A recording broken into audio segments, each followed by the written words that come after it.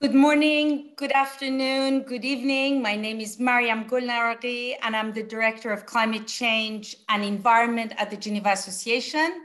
It is my pleasure to welcome you to this strategic discussion on future-proofing technological innovations for a resilient net zero economy, which is organized by the Geneva Association and the OECD. Today's agenda will include an opening remark. I will offer a short context and objectives, followed by a keynote by Patricia Espinosa, Executive Secretary of the UN Framework Convention on Climate Change. This event includes two panel discussions. First panel is on scaling up new technological developments towards net zero. After a short break, we will move to a CEO panel, which explores role of insurers in de-risking and investing in new climate tech for decarbonization, with a stage-setting remarks by Mr. Nagano, Chairman of Tokio Marine Holdings. Before we proceed, let me give you a few housekeeping points. Participants are muted by default. During Q&A of panels 1 and 2, you can submit written questions or use the raise hand function to pose your questions in person. This event is being recorded, and the recording will be available soon on the conference website of the Geneva Association. With no further delay, I would like to invite Charles Brindamour, CEO of Intact Financial and Chairman of the Board of the Geneva Association, to offer his opening remarks. Charles, over to you. Thank you. Great. Thank you, Marianne, and welcome everyone. Good afternoon, morning, evening, ladies and gentlemen. I'm really pleased to welcome everyone to this very timely discussion and to highlight the role that the insurance industry can play in supporting tech innovations, but more importantly, in my mind, to contributing to a resilient net zero economy. As insurers, as you probably know, we've been on the front line of the consequences of climate change for decades. Indeed, as early as 25 years ago, our ability to protect homes and businesses faced an existential threat from an increasing burden of natural disasters. The industry has had to rethink itself in terms of data, predictive tools, products, service model, as well as its supply chains. But in the face of adversity, we really had to reinvent ourselves to survive and grow. And it's with that history of transformation that I really think our industry can help power and shape the transition to a net zero world. But the challenge is massive for society. And we're convinced that to succeed, focus and then alignment between all pillars and layers of society will be essential. And it's with that spirit in mind that we're thrilled to host leaders, not only from the insurance and finance industry, but also the United Nations, the OECD, the World Economic Forum, the World Business Council for Sustainable Development, and so on. All of us are here to talk in practical terms about the technological innovations necessary to help us get to net zero.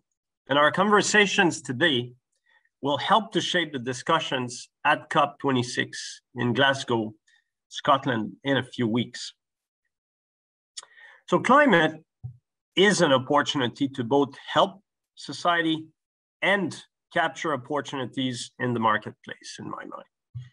For insurers and most private participants, climate should be a strategy, not just ESG or disclosure. The transition to net zero and the ongoing consequences of climate change will affect how people live for decades to come. It is the deeper trend of this century, and responsible business leaders should see this transition as the most important opportunity of the coming decades. That's certainly how I see it. I think insurers can provide foundational expertise to help combat the challenges of climate change. We can be a key agent in de-risking the transition towards a sustainable future by leveraging our strengths and expertise in data analytics, in pricing, in risk management, as well as prevention. We also, and it's very important to realize that we have ongoing relationships and communications with billions of customers globally, where we engage on risk management and prevention. Integrating a responsible carbon footprint mindset in these interactions can, in my mind, really move the needle. And finally, it goes without saying that with trillions of investments on our balance sheets, we can also invest in industries in transition and in those being created to support the transition. We've historically played a key role in enabling innovation and prosperity in all areas of the economy. These competitive advantages mean that insurers can offer, in my mind, a meaningful contribution to society as we transform industries and customer behaviors. But the bigger and more complex question in my mind is, how can private capital and insurers work with other parts of society to create real momentum? Because, as I mentioned earlier, it is a massive societal challenge. And so I think it's important to understand that governments actually are the designated drivers on the road to net zero. Governments have a powerful role to play to shape the agenda and steer private capital and consumers towards this agenda. So what are some of the critical elements of a good roadmap? And I see three. The first one is priorities need to be clear. Too often I've been sitting in discussions on climate, with lots of vague ambitions and a whirlwind of ideas. And I would say in my experience, it's been extraordinarily difficult for government to establish a focused agenda, one that we can concentrate on over time. And so setting priorities is key to the success in my mind. Secondly, then government behaviors should be consistent with their intentions and priorities. Governments are powerful and can send very strong signals to private participants. But climate priorities need to be consistently translated across governmental action. Both the legislative agenda, spending, procurement, taxation, regulatory activity, as well as government-imposed incentives and penalties. There needs to be a connection between the dots. There needs to be some degree of consistency. Otherwise, private capital is confused and is not operating at the speed it could to move the needle. And thirdly, public capital investments needs to be directed towards future-proofing critical infrastructure and accelerating clean growth. It's not one or the other, we think it's both. There are unique risks in clean technology that private capital can't take on its own. Governments can help mitigate risks by supplying new capital and removing regulatory barriers to speed up the development of clean solutions. Also, as a consequence of climate change continue to rage, 3 out of $4 of natural disasters is actually borne by the public. And so it's critical that as part of this investment process for government, that we accelerate investment in future-proofing critical infrastructure. It is not either or, as far as I'm concerned. So let me end my remarks by driving home the importance of our work today in ensuring that we come up with solutions we can actually translate into concrete actions. The world is not short on good ideas, but focus and intensity in action are essential to today's success. And on that note, thank you. And I look forward to a fruitful outcome of these discussions.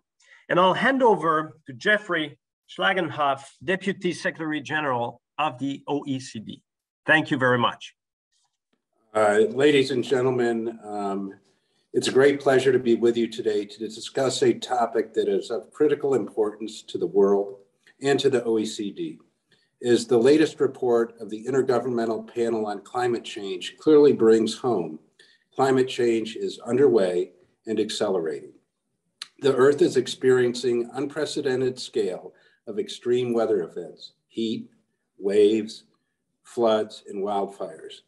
These are occurring against a backdrop of slow onset changes, including rising seas, changing climatic patterns, and ocean acidification.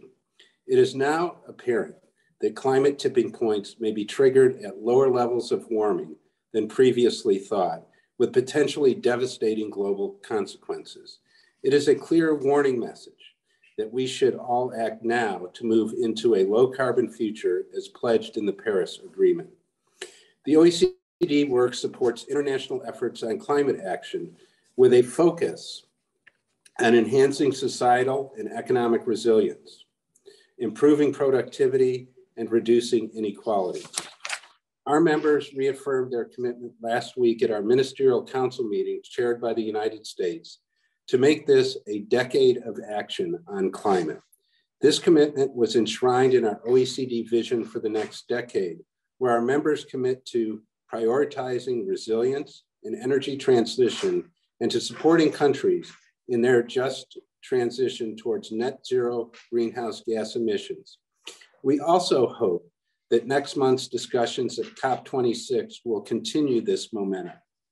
Technology and innovation, a key theme for this conference, will play a critical role in supporting the transition to net zero, providing the world with the solutions needed to reduce our dependence on carbon-intensive modes of production and consumption.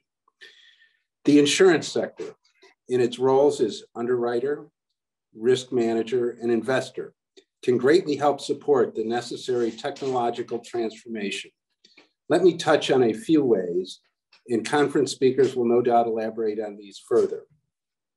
Insurers can provide insurance products that mitigate risk for investors in new technologies, such as renewables, while also providing important de-risking solutions for infrastructure development more generally. Also, in their portfolio investors, insurers can allocate capital to climate investments that correspond with their risk appetite, return horizon, and liquidity preferences. Capital markets can help reduce investment risks, for instance, through unlisted infrastructure investment funds that pool different projects. The regulatory and supervisory framework for insurance companies will have implications for the ability of insurance companies to play a role in addressing climate challenges and managing climate-related risk. And many regulators and supervisors are examining how their oversight affects the achievement of climate targets. For example, in September, as part of the review of the Solvency II Directive, the European Commission mandated European Insurance and Occupational Pensions Authority, EIOPA, to review the prudential treatment of assets associated with climate objectives, a welcome step in furthering this important discussion. The OECD joined forces with the Geneva Association to organize today's event, with the goal to bring together public and private sector perspectives and to build the necessary synergies. I hope that the discussion today will help to promote a better understanding of the issues, and we can define ways in which policymakers can work closely with the insurance industry to address climate-related challenges. I am certain that the outcomes of the discussion today will feed into discussion at the OECD and help to define a future agenda on insurance and climate. Thank you very much for the opportunity to join you, and I'd now like to pass the floor back to Miriam. Thank you very much, Charles. Thank you, DSG Schlagenhauf. And now we will move on to the rest of the conference. Before we start, I would like to make a few statements about some of our findings about this area to put this conference into context. if you can please put up my slides so that I can do this briefing. Thank you very much. Achieving decarbonization targets over the next few decades requires a well-planned whole-of-economy approach. This will require an unprecedented transformation across all sectors, requiring deployment of new technologies, new processes, and new infrastructure systems.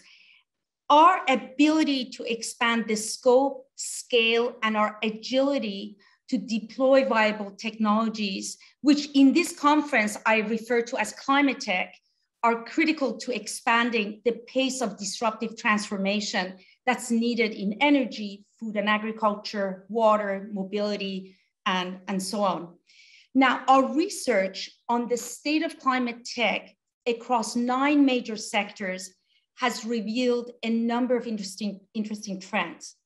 On the supply side of climate tech, there are 4 major trends.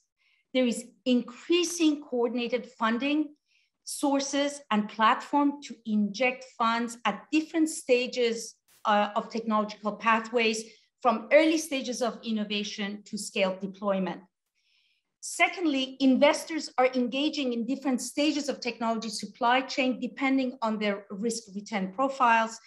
What we are finding is governments are increasingly investing in not only just early research and innovation, but also technology development and then large scale deployment through sustainable infrastructure systems. But there is a very interesting trend in the private sector where we are seeing rising number of venture capitalists, the high risk, high return VCs, a new asset class, corporate venture capital, and an interesting, very large investor-led funds, such as Bill Gates' breakthrough energy ventures. And now there is a new breed of financing that's converging through marriage of venture capital and those that traditionally have been financing large projects, particularly pension funds. And a lot of that is in deployment of large projects. Traditionally, focus of innovation has been on alternatives for energy generations and carbon capture, but we are seeing a clear trend in investments towards new climate tech for food and agriculture, mobility, water, consumer goods, and heavy industries like cement, metal, and so on. And then there is a very clear shift in moving from small-scale pilot to large-scale deployment of solar, wind, CCS in form of new infrastructure and large-scale projects. Now, on the demand side, adoption of new tech through new business model and infrastructure systems, there is clear 2 major trends that demand is on the rise by companies and governments linked to their decarbonization plans, and then also the post-COVID spending for economic recovery. We are also seeing emerging user clusters and hubs from different sectors coming together to identify technological needs for achieving net zero. And we are very happy to have 2 of those hubs, the World Economic Forum Mission Possible partnership, as well as the World Business Council on Sustainable Development. A lot of development on large-scale deployment. Now, how can we expedite this? What challenges need to be addressed and how? Next slide, please. Now, for that, essentially, we see a number of key challenges from public policy and related instrument that needs to enable these areas, both from the point of view of increasing supply, but also creating a demand. Furthermore, role of directing sustainable financing towards scaling up development and deployment of climate tech. And this is also linked to taxonomies and regulations associated with sustainable finance. We will have a good discussion today around why we need to rethink financing of net zero, and to that extent, technologies. And then very importantly, the focus of our conversation today is new technologies come with myriad of new untested risks, such as operational and safety risk, environmental and disposal risk, construction risk, market risk, professional mistakes, etc., that have not been tested. So how can insurers step in and work with technologists, engineering firms, and others to actually price and allocate and better manage risks. And this is something that we will really discuss today. So objective of our conversation today is threefold: the developments needed to achieve net zero, role of insurers and reinsurers in de-risking and financing technological pathways from early stage all the way to large scale deployment, and the partnerships that are needed to be forged and strengthened to enable this.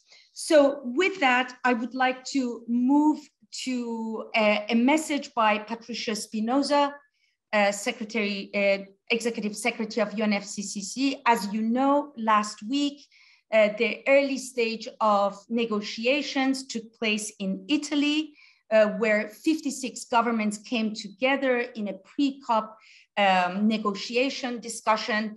Unfortunately, this weekend, we were informed that Patricia has been called into meetings for pre-COP 26 and could not physically be available at the time of this conference.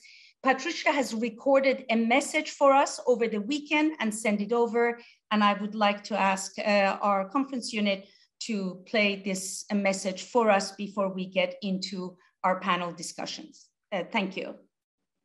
Good afternoon. It's a pleasure to address this important discussion, which is instrumental as we work towards COP26 in our mutual efforts to address the risks of climate change throughout the world. While several differences exist with respect to the nature of our organizations, we also have much in common. For example, our organizations must separate ourselves from the noisy world of partisanship and deal with accurate, measurable data. We're mutually dependent on facts, science, evidence, and evaluation of risk. We understand the value of preventive measures to ensure long-term stability. Ultimately, we want a planet that is healthy, safe, resilient, and sustainable. One that is prosperous over time in all senses of the term. Our paths converge at the Paris Agreement. UN climate change recognizes that reaching the objectives of the Paris Agreement is furthered by preempting risk, planning for it, and helping nations and people establish contingency arrangements, including insurance, to build climate resilience. As the preeminent industry dealing in risk, you are at the center of this work. Perhaps no other industry has your unique insights into the impacts and repercussions of our climate emergency. Certainly, few others better understand the economic repercussions of the increased frequency and severity of extreme weather disasters. The science tells us that if we do not urgently change course, these repercussions will intensify. The recent report from the Intergovernmental Panel on Climate Change showed that unless there are rapid, sustained, and large-scale reductions of greenhouse gas emissions, the Paris Agreement goal of limiting global warming to 1.5 degrees will be increasingly difficult to reach. The NDC synthesis report, an assessment of all national climate action plans, showed that under our current path, temperatures could rise to 2.7 degrees, which will have devastating results for humanity. Numbers and statistics inform the work of both our organizations. But the true impact of climate change is measured in human terms. Recently, India, North America, and some areas in Central Asia have experienced life-threatening extreme heat levels never experienced before by the human species. As science and experience makes painfully clear, every fraction of increase in temperature poses catastrophic risks to nature upon which we depend. We urgently need to get off our deadly path of high emissions and make the transition towards a more resilient and sustainable future. We must get on a net zero emissions path. This is easier said than done. The public and private sector continue to struggle to manage the risks and uncertainty of this transition. Many vulnerable countries and people also struggle to afford tools like climate risk insurance.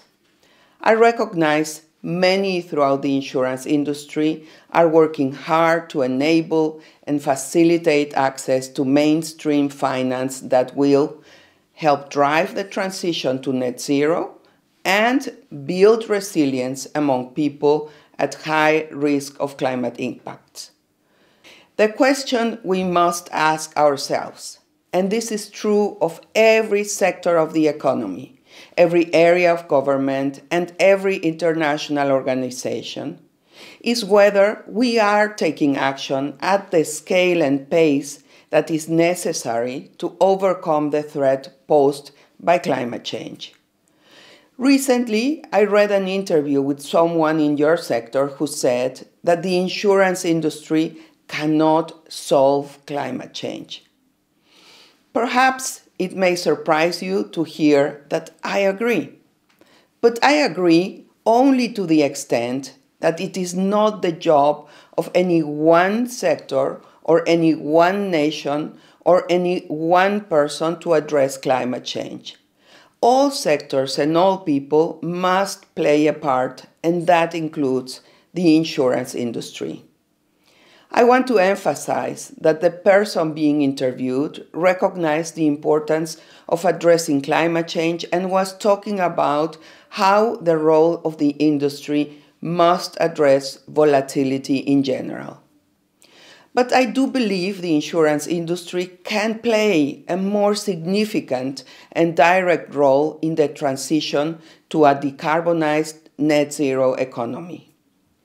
First, as managers of large corporations, the insurance industry can help ensure that its individual activities are consistent with the collective goal of reducing greenhouse gas emissions.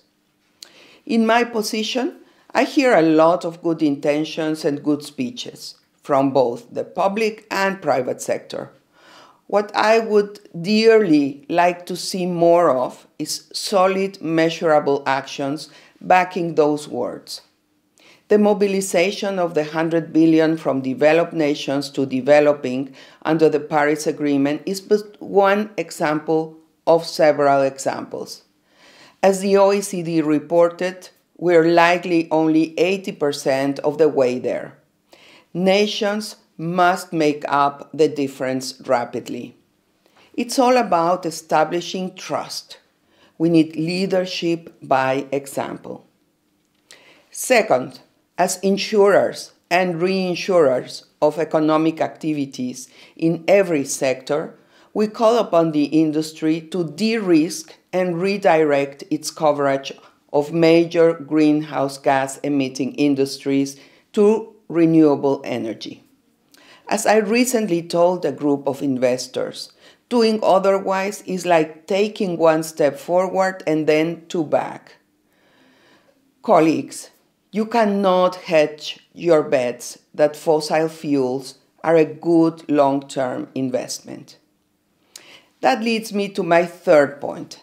As investors, I encourage you to underwrite only those portfolios that are consistent with the goals of the Paris Agreement. Again, anything else is a bad investment in the future. These are 3 suggestions, but 3 tall orders. Just like a few nations alone cannot address climate change, a few insurance agencies alone cannot turn the tide for your particular industry. We need all insurance companies to embrace these values and contribute to this common cause. For a long time, private sector climate action has been framed in terms of sacrifice. But as your industry itself has noted, This may be the greatest economic transformation in history and one with enormous potential for growth in your industry. I truly believe that those who are willing to drive this transformation are at the forefront of one of the most significant economic revolutions in history. But unlike previous economic revolutions, it will not happen solely as a result of market forces. It will require deliberate, directed efforts to leave behind industries and activities that have proved harmful to our environment and are threatening our very lives. These are not easy decisions to make, but they are absolutely necessary to the long-term health of your businesses and to the planet as a whole. Colleagues, those are the changes we need to see at a broad level, and I look forward to hearing your thoughts on them. There are more specific items I look forward to hearing about at this particular forum as well. I want to hear more about ways your work can help countries enhance ambition in mitigation and adaptation. I want to hear how your work assessing, pricing, sharing, and allocating climate change risks will unlock a new scale of climate finance. And I want to hear how your important work will rapidly help countries scale up implementation of efforts that will massively mitigate greenhouse gas emissions and help countries adapt to the profound changes ahead. Colleagues, we are asking a lot of your industry, but this climate emergency asks for an unprecedented human response. I leave you with this thought. While it's numbers-based, I believe it shows the human face of our struggle as well. Scientists anticipate that children born this year will have to face between 2 and 7 times more extreme climate-related events over their lifetimes than people born in 1960. And they're going to experience conditions that older generations rarely, if ever, experienced. We must ask ourselves if we are willing to live with this risk. We must ask ourselves if we are willing to just stand in the shadows of the status quo while this gets worse. If the answer is no, I encourage you to help drive this transition towards a net zero future. I encourage you to ensure your activities are consistent with the collective goal of reducing greenhouse gas emissions. I encourage you to redirect your coverage to renewable energy, and I encourage you to underwrite only those portfolios that are consistent with the goals of the Paris Agreement. We share much in common, but nothing more important than our reliance upon the long-term stability, health, resilience, and sustainability of this planet. I look forward to working with you to protect it. Thank you. Thank you very much. And in a discussion with Patricia just before this event, she's very much looking forward to the outcome of discussions and the work that follows over the next years in this area. Anyway, thank you so much for your patience. I already see that some questions are emerging. Just to all the participants, please submit your questions either in writing or as we enter the panels, raise your hand and the moderator of the panel will call on you. I do see a question that is more fit for the panel discussion, so I will wait till we enter the panels. So with that, it is my pleasure to introduce my colleague, John Scott, Head of Sustainability Risk at Zurich Insurance Group, who will moderate the first panel, which is on scaling up new technologies towards net zero. John, over to you. Thank you. Great, thank you, Marion. And welcome everyone to the first panel. We're going to split this into a couple of sessions. The first of all, we're going to have a couple of people setting the stage for us. And I'm delighted to introduce to you Carlota Perez. Carlota is a professor of economics, specializing in technology. She works at both UCL in the UK and also the University of Sussex. And I can think of no one better to help us think through the implications of technological revolutions and to really think through, well, how would we achieve the low carbon transition over the next 3 decades and meet the Paris Agreement goals? So Carlota, can I please ask you to give us some insights on that topic? Thank you for this opportunity to address this conference. My role is going to be to look above the situation we're in, not just to look at the green transformation, which is enormous, but to the whole set of changes that are forcing us to make even further changes in order to have a decent future. So the question is this green transformation a revolution rather than evolution? Well, my answer is yes, it is. And not only in technology, not only across the economy, but we also need an institutional revolution. You might be surprised about that, but we actually need to change the whole context which defines how markets work and in which direction they work. What we need is to actually tilt the playing field, keep it even, but tilt it for all towards smart, green, and fair growth. We need the 3 goals. We need information revolution, green, and inequality to combat inequality, what is bringing us so much populism, so much resentment, so many migrations, and so many tensions. We must enable profitable innovation and investment in synergistic directions, counting on a sustainable and stable context.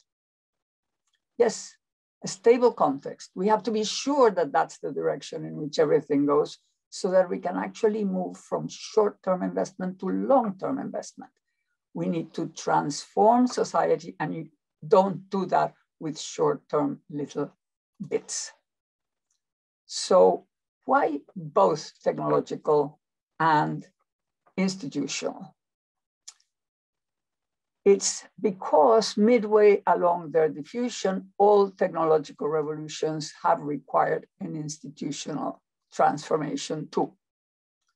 So we have gone in every case, every one of the previous 4 revolutions has gone from a gilded bubble prosperity, where we have the technological revolution and growing inequality because it's, as Schumpeter said, creative destruction. Then we have a bubble or 2 crashing and all sorts of problems that bring recession, political unrest, and populism. And then we have the golden ages, the golden age prosperity, which involves an institutional revolution and a win-win game in society. We had canal mania, followed by the Great British Leap. Railway mania was followed by the Victorian boom. The global booms of the Gilded Age in the Southern Hemisphere, Argentina, Australia, and everywhere in the South and in the US were followed by the Belle Epoque and the progressive era. The Roaring 20s were followed by the post-war Golden Age. The dot-com boom global casino of the past decades could be perhaps followed by a sustainable global ICT golden age. Will it? It's up to us. The golden ages have resulted from a major policy redesign that provides directionality and leads to overall productivity growth and a more balanced society. This whole no productivity, and this is typical of these periods, of the installation periods. The sustained productivity growth that really lifts the whole of society up comes in the golden ages. So why now? Is this the real moment when we have to do it? Well, it is very much the real moment. we face the historic opportunity to reshape the system for a better world for all. We are at the confluence of three critical moments. One of them is, as I just showed you, the turning point of the ICT revolution. It is time for social sustainability and for stable growth. So we already had that problem. We already have the need to reshape that. But then we also have the climate threat, which comes, of course, from the way the previous revolution was, because the mass production revolution was based mainly on fossil fuels and materials. It was an energy-intensive, materials-intensive paradigm, which brought many of the problems we have now, but it brought us a great golden age before and lifted a whole range of people to good living. So the climate threat brings us the urgency of environmental sustainability. And we have another one, which is the post-pandemic reconstruction, which has brought us a very important thing. It has brought us consensus on public action. It has made us also understand that if a pandemic can create such havoc, imagine what it would be if we had climate change. This was a global pandemic. Well, we're going to have a global catastrophe if we don't face climate change. And we are now beginning to understand it, thanks to the pandemic, but also thanks to the fires and the floods and all the things that have been happening in one place of the world and another. So this conjunction of these three forces, which are all urgent, which are intertwined, make us see that it's time to face them jointly and boldly. How do we do that? By changing the context towards smart, green, fair, and global growth, as I told you before, designing the institutional equivalent of Bretton Woods in breadth and depth, and that means supranational institutions, it means a sort of welfare state, a modern one, not the old one. We've got to change. Practically every policy needs to change. Creating a far-reaching change in the economic context, that means taxes, subsidies, regulations, laws, etc. Reaching a radically new consensus and changing the behavior of all actors. And that includes also lifestyles, everybody personally to change, but not to change to a sacrifice sort of thing. No, an aspirational, the best lifestyle is going to be the one that's based on services, information, health, nutrition, and all those things. Managing massive private and public investment in converging directions. We really need these investments to go towards a new green prosperity. Assessing, allocating, and managing risk in the major new opportunities. Of course, you all know what that means, because the sector with the greatest interest in accelerating the change is precisely the insurance industry. A positive sum game between business, society, and the planet is there, ready to be unleashed. Let's do it. Thank you. Great, thanks, Carlota. Inspirational words there. So we're also joined by Leonardo Martinez-Diaz. Leo is currently the Senior Director for Climate Finance to John Kerry, the Special US Presidential Envoy for Climate. Leo also had previous roles during the Obama administration in the Department of Energy and the Environment within Treasury. And actually is also author of a book called Building a Resilient Tomorrow, How to Prepare for the Coming Climate Disruption. So I can't think of anyone better, Leo, than you to talk us through about what some of the key challenges and opportunities are for government in promoting or incentivizing, this technological innovation and disruption and this revolution that Carlota has talked about. Thank you so much for letting me address this group and to follow on Carlota's big picture reflections. Look, from our perspective, the challenge is increasingly clear and simple, at least to formulate. One is that we must cut emissions by about half this decade, the critical decade of the 2020s, and we need to then quickly decarbonize and reach net zero by 2050. If we cannot do this, we're looking really at a diminished future for us and for future generations. And obviously a very difficult environment for business, including an increasingly uninsurable world. What we are doing from the US government standpoint, from the administration, is a couple of things. One, of course, very important, was the nationally determined contribution that we submitted earlier this year, which commits the United States to cutting our emissions by between 50 and 52% by 2030, and then to including decarbonization of the energy sector by 2035. We're also increasingly looking at climate-related financial risk.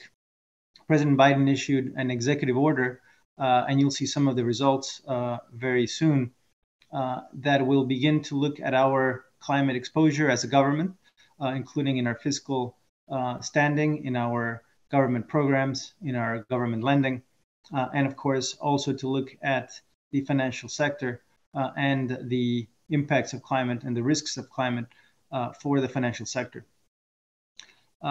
Second, I think we're also, it's worth mentioning that we're also increasing public international climate finance. Some of this money is going to go for encouraging and de-risking investments in new technologies, including some of those you're going to discuss here today.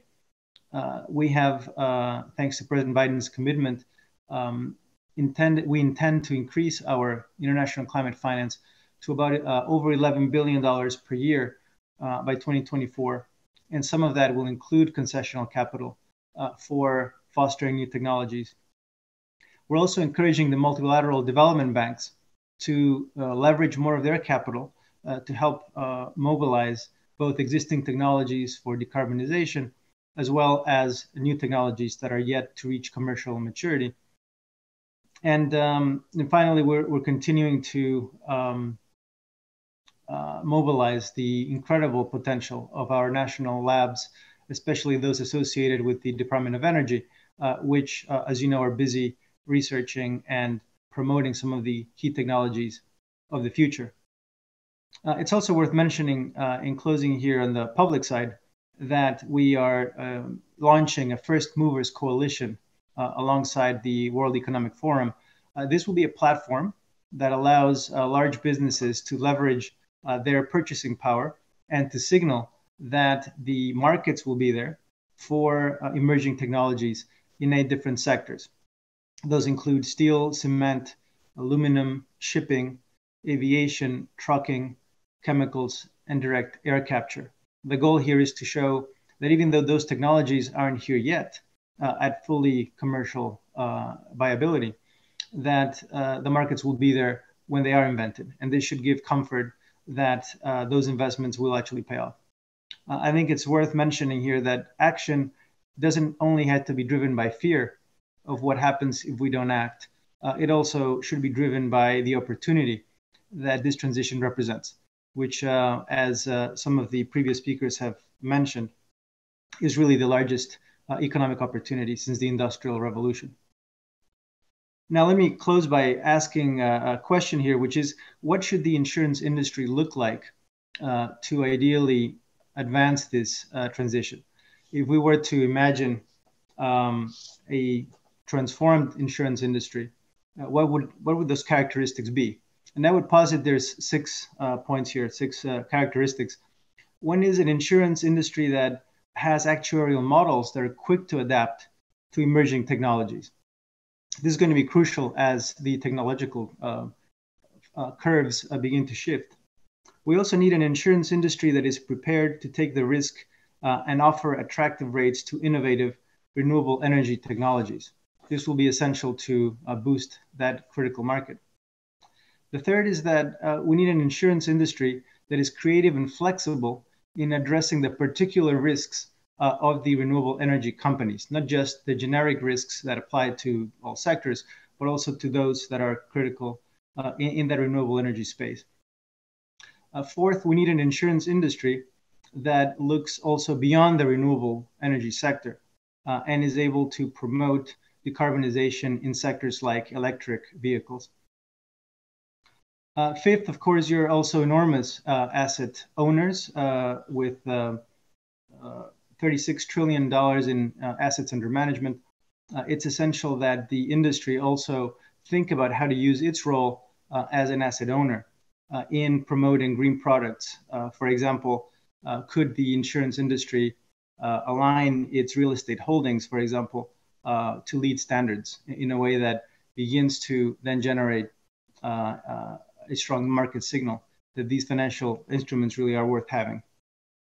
And finally, of course, 33 major insurance companies, including led by many in the Geneva Association, have decided to exit the coal insurance market. And now I think it's going to be crucial for others to consider doing the same. The science makes it clear that this is a bad investment long term. And so there are many insurers still missing in action, and we need them to also make the same type of decision. And finally, I think it's going to be crucial for investors to consider, for insurers to consider what it would mean to stop underwriting the expansion of oil and gas. We don't long-term need more investments in fossil fuels. In fact, we're going to need those to be in the renewable sector. And this is, I think, a crucial consideration that insurers need to start making at this stage. Finally, let me point out that your voice in society as risk managers is enormous. Your ability to promote and to raise awareness of climate-related risks is essential, and everything you can do, not just through pricing, but also through messaging that this is a risk that we need to take seriously, even as we cut emissions, is going to be essential. Thank you very much for the opportunity. I very much want to call on all of us to do everything we can, not just to make the COP26 a success, but to make the decade of the 2020s the critical decade of action. Thank you, John. Great, thank you, Leo. That's some real challenges for us in the insurance industry to think about. But so Carlota and Leo, please stay on the panel. But let me introduce two other panelists. First of all, let me introduce to you all Anthony Hobley. Anthony is currently the Executive Director of Mission Possible at the World Economic Forum. He's also former CEO at Carbon Tracker. I really like Andrew's background because he's like me, a scientist. He was originally a chemist and physicist, but unlike me, he's been a lawyer. So I think that's a fascinating combination of skills and experience, Anthony. And what I'd really like to hear from you, and maybe you can help us on the panel and the audience understand, well, we've heard the demands for revolution. We've heard some interesting insights from Leo about what the insurance industry should do. But in the real economy, what are the kind of latest trends in demand for innovation and technological disruptions in different sectors that will lead us to achieving the Paris Agreement goals? Could you help us think through that, please? No, absolutely. And it's wonderful to be here wearing different hats. So yes, I'm the co-executive director of the Mission Possible Partnership, which is a partnership between the World Economic Forum, the Energy Transitions Commission, the Wyman Business Coalition, and the Rocky Mountain Institute. And it was also wonderful to hear Leonardo's plug for FMC, because in my that's my day job. My evening job for the last month or two has been working with the First Movers Coalition team and many of Leonardo's colleagues and colleagues at the forum to build the FMC. And I'll talk a little bit about how these things fit together. I actually want to get granular because I see a huge opportunity for the insurance industry to oil the wheels of the low carbon transition, and it's going to be critically important because we have got to transition many of our sectors, particularly these most difficult sectors, the so-called harder to abate sectors, over the next 30 years. And we've got quite a good idea of what that pathway looks like. So that on the supply side, a lot of the work we've been doing on the Mission Possible partnership is to develop these high ambition industry-backed roadmaps across these 7 harder to abate sectors. So aluminium, cement, heavy chemicals, steel, trucking, shipping, aviation. And those give us a good idea of what we've got to do. They also critically allow us to bring that sort of, long away sounding commitment of 2050 right the way into the sort of current decade, and to tell us where we need to be by 2025 and where we need to be by 2030. So for example, just to throw out a few examples, we know that in the steel sector, if we're going to be on track for net zero by 2050, we have to be producing somewhere around 240 million tons of green steel by 2030. We know in the shipping sector that 5% of all shipping fuels will have to be zero emissions fuels by 2030 if we're on track. We know in the aviation sector that 10% of all aviation fuel will have to be sustainable aviation fuel by 2030. And we'll have to have made great strides to at least, have the beginnings of commercial flights using other propulsion systems like electric, hydrogen, etc. So that allows us also then to work out, if we go back to the steel example, we can work out from that how, the technologies we will need to produce near zero emission steel, green steel by 2030. We can work out from that how many steel plants we have to build. We've only just built one that's delivered so far in the last few months, delivered a few kilos of steel. We can work out how much financing we will need for that, number of steel plants. We can start to think about where are the best countries, the right policy environments. But anyone who's been involved in investment, and in my legal career, I spend a bit of time on investment committees. I've advised investment committees. I know quite often when you're dealing with new technologies, new approaches, investment committees who are deploying large amounts of capital get very nervous. And actually a lot of what they're concerned about, if they haven't got years of statistics and data around technologies and other approaches, there's a lot of perceived risk. And I think here there's a huge opportunity for the insurance industry to develop forward-looking products. Let's face it, the system is changing, both the physical system of our climate, but also our economic system has to change to get us to net zero. And so you can no longer use a lot of our backward-looking methods to assess risk. And in many ways, the insurance industry has been a pioneer, as is the finance industry, in starting to think about how do we develop forward-looking scenarios and pathways to assess risk. We've got to use those now to develop products that address those perceived risks, help to oil the wheels and accelerate the implementation of these technologies and the capital that's going to be critical for them. And I think that is a major role for the insurance sector and a major opportunity in developing these new products. So let's think about what that might look like in practice and where the insurance industry, I'm sure people on this panel and the audience are greater experts than me. So I'll lay out what has to happen, and maybe we can have a discussion about the sort of products, the sort of opportunities can be developed. So we know from our demand side work with Mission Possible where we've got to be by 2030 in those sectors I outlined. With FMC, we're trying to build a forward demand curve from companies to get enough demand for that 240 million tons of green steel, or enough ships and or tons of freight that would go on those zero emissions vessels that use that 5% of fuel and aviation and so on. We are then going to work with the various finance initiatives, the Transition Finance Initiative at the Forum, the Centre for Climate Aligned Finance at RMI, GFANS and others to mobilise the capital. We will then work with governments to develop the enabling policy environments and the sort of blended finance that we heard about earlier to sort of de-risk that. But I think there's another pillar here that a lot of people don't think about when they think about that systems change and orchestrating that systems change, which is this industry, the insurance industry. And I think it's very obvious if you've had any exposure to the insurance industry that the insurance industry can play a huge role in developing the products to address the risks of such an accelerated transition over the next 30 years and the decommissioning of high carbon assets and the accelerated rollout and development of these low carbon technologies and assets. So I think that's one important role. I think the other important role, and I think this was touched on by Espinosa, that we've got to get real. I mean, we've got to go from, the commitments, and Paris was great at developing the ambition and has been great at sort of, one of the most successful children of Paris is the whole net zero approach and the drive to take on net zero commitments.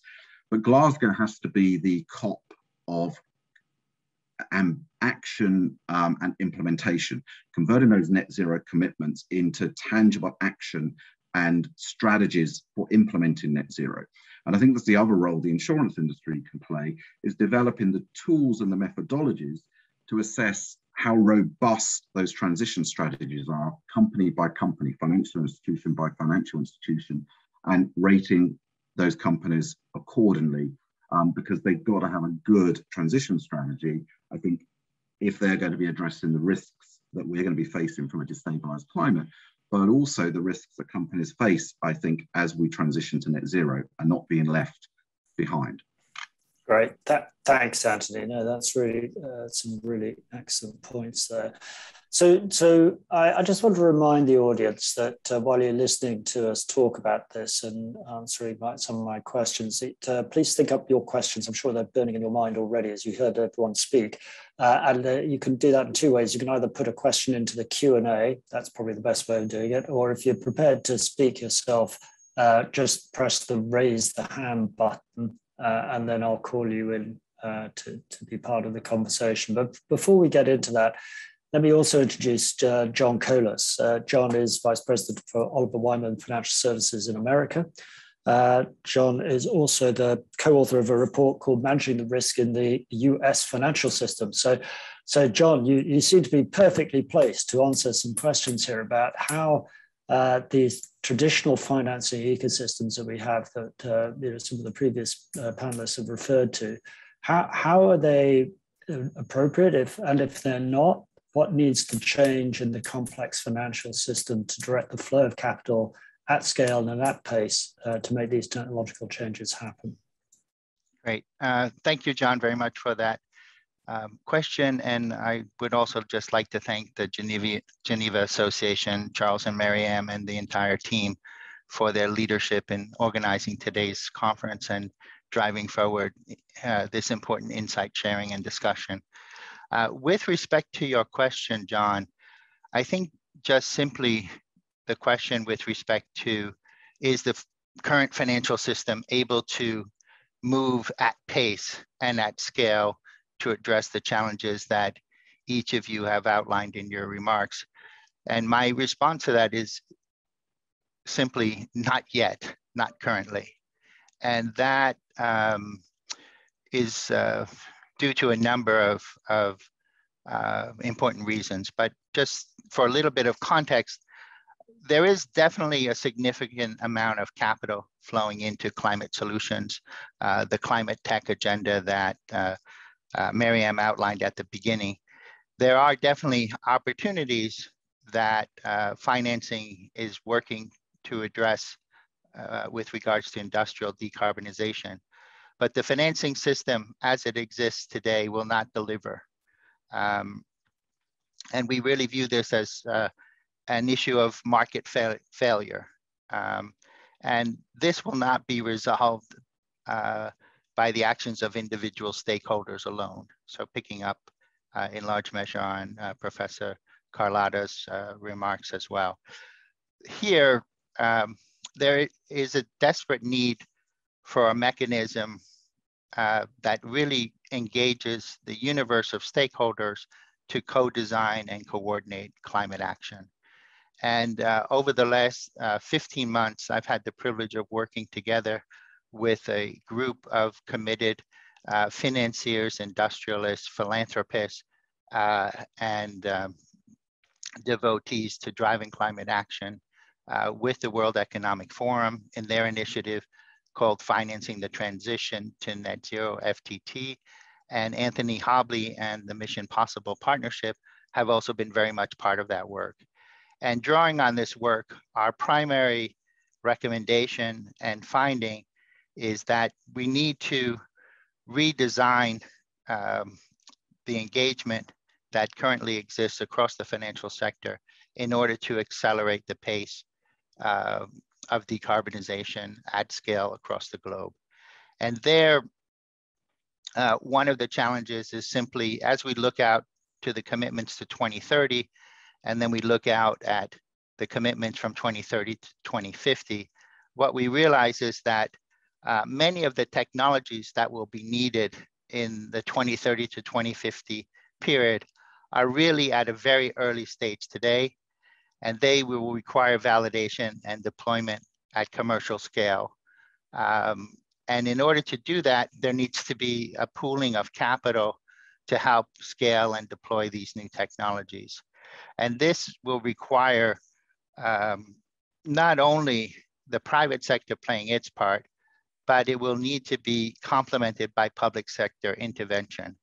And this will include engagement with multilateral development banks as anchor investors, and of course with the insurance industry helping to play its role in designing innovative products, as well as mobilizing capital in terms of early stage investing, as well as longer term patient capital to support the development and deployment of these technologies.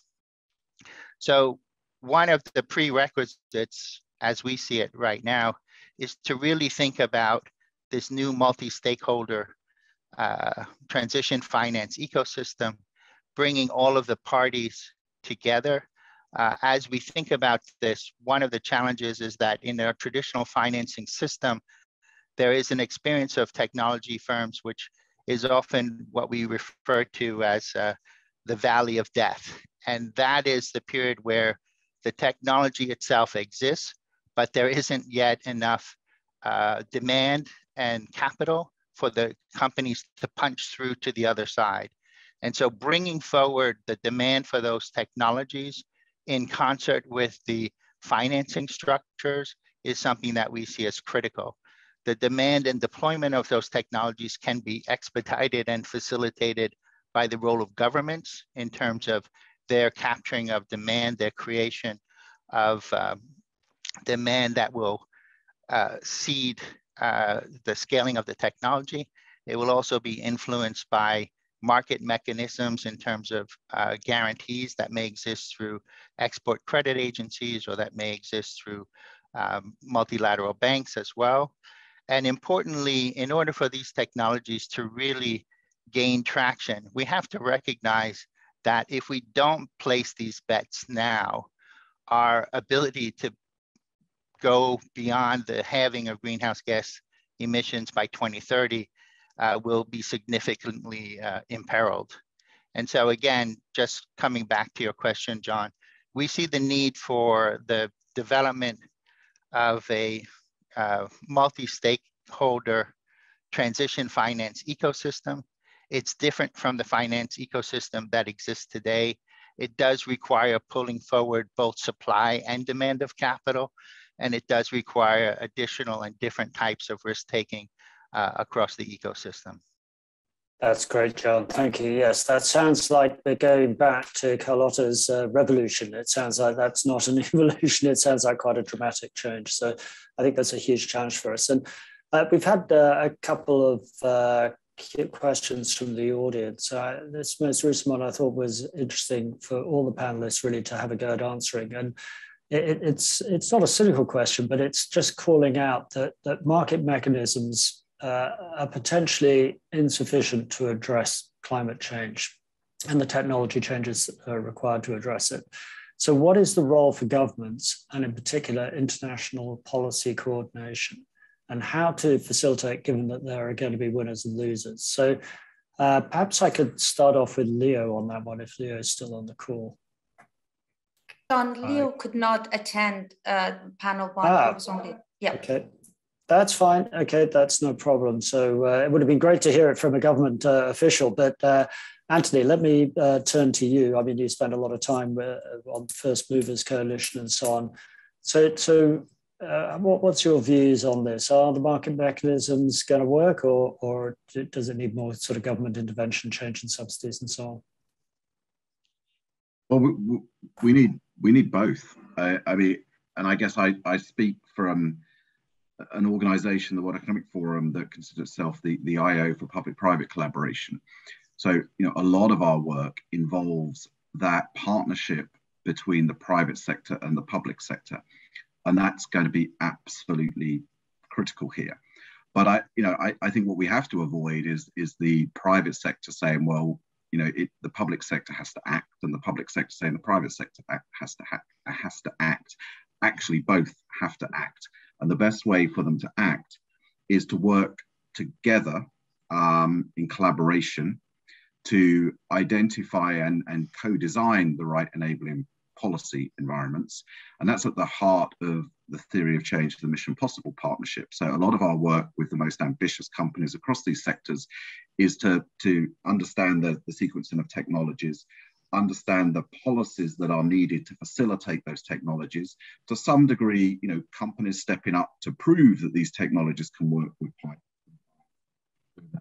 sharing the cost and risk amongst themselves, sometimes sharing the cost and risk with the public sector. But I think that's critically important, because if politicians can see that we can get there, they're more likely to provide the support in policy environment.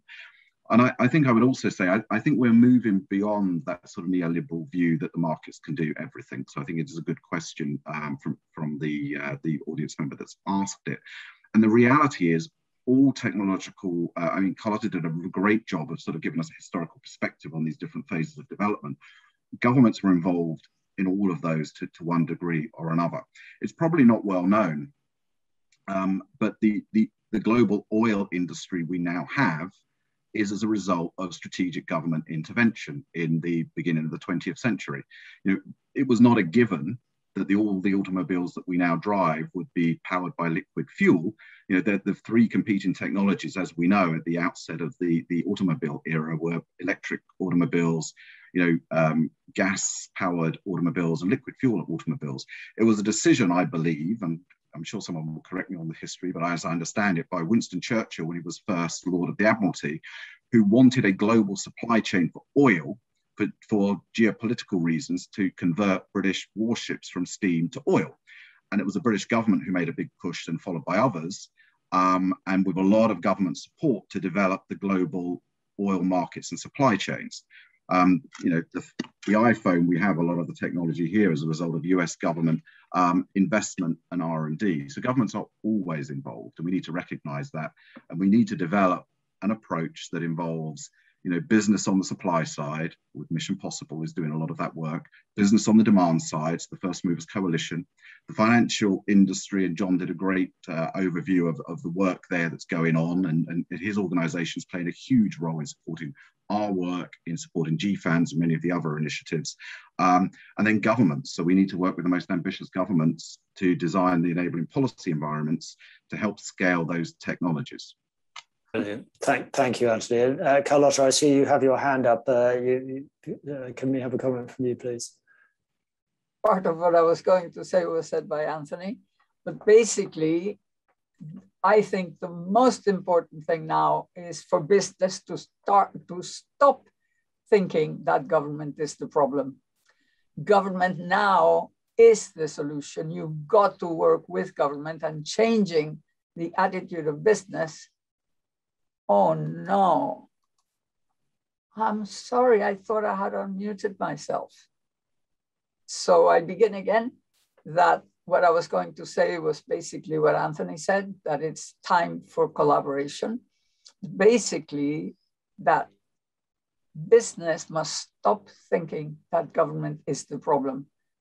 Government now is the solution. In fact, changing government now is the solution.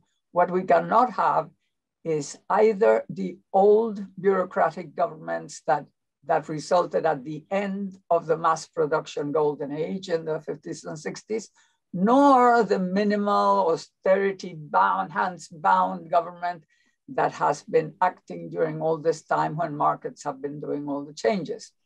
We now need to work together, and we need to stop thinking that government cannot do it. If government does not modernize itself, it cannot do it. So we need new institutions, we need new sorts of policies, we need to think seriously about which would be the conditions that would do the one most important thing: to make it more profitable to invest in the right things, which are both smart, green, and also fair and global, because globalization also needs a revamping, a renewal. So we have 4 areas where we have to make it more profitable to do the right thing in those 4 areas than to do the old obsolete things. Right now, that's the reason why we can call it a revolution, because it is actually tilting the whole playing field, changing the conditions of relation, incorporating business into consensus institutions, and incorporating social actors into new consensus building institutions, so that we can get where we want to get in the short time we have.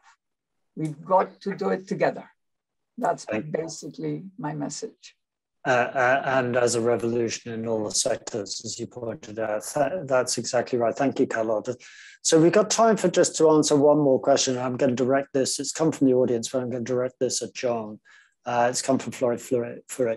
And the question is, do you think that the prudential and regulatory capital guidelines, which have capital and liquidity implications, could help the insurance companies to shift their portfolios? So it's really a question about how do you manage the investments that are required that Patricia Espinosa talked about and others, but sort of matching that against the other fiduciary duties of an insurance company in their asset portfolio. So John, maybe you could give an answer to that. Happy to, John, and thank you for the question. What I would say is that when you look at the movement that's taking place in the regulatory community globally with the introduction by the UK's PRA for the biennial exploratory scenarios or the ECB in terms of climate stress tests, when you look at that from an insurance perspective, particularly with regards to the PRA and the work that they've been driving, what I would say is that there is certainly the opportunity for that to influence the shape of the insurance industry in terms of its decisions and behaviors. What you have to think about when you look at the regulatory directives is that they are principally focused on the systemic risk, the stability of the banking system. And what they would like to see is that the individual institutions, be they insurers or be they banks, have a robust understanding of climate risks and do not pose, threat to the entire system. So the pressure emerging from the regulatory side is really to encourage the industries to develop that deeper understanding of climate risk. And with that deeper understanding of climate risk comes a deeper understanding of the opportunities that climate presents. And so that ought to flow through directly to strategic planning and capital allocation decisions, which will ultimately lead to the cleaning and greening of the economy in order to capture the opportunities specifically that Anthony and Carlota and others have cited today. So I do see the regulatory directives as moving toward that reallocation of capital, but it's not to put a thumb on the scale. It's really to drive that deep understanding of the risks and therefore the opportunities. Fantastic. Thank you for that answer. So we come to the end of the panel, really. Thank you to all the panelists and thank you for the audience for your questions as well. Just to finish off, I'd like to go back to Carlota, Anthony and John and just ask them really to give us not a 1 minute, but really a 1 sentence summary of your views on this topic. So Carlota, maybe can I go to you first? Well, basically, we are at a moment that's similar to the end of the Second World War. We have a whole set of problems and an enormous potential to use to get to a prosperous society for all. And we've got to do it. That's basically my point. I like that. We've got to do it. Excellent. Spoken like a true revolutionary. Anthony, a sentence from you, please. If you can get the most ambitious 20% of any community, they can change everyone. It's like dominoes and baseball.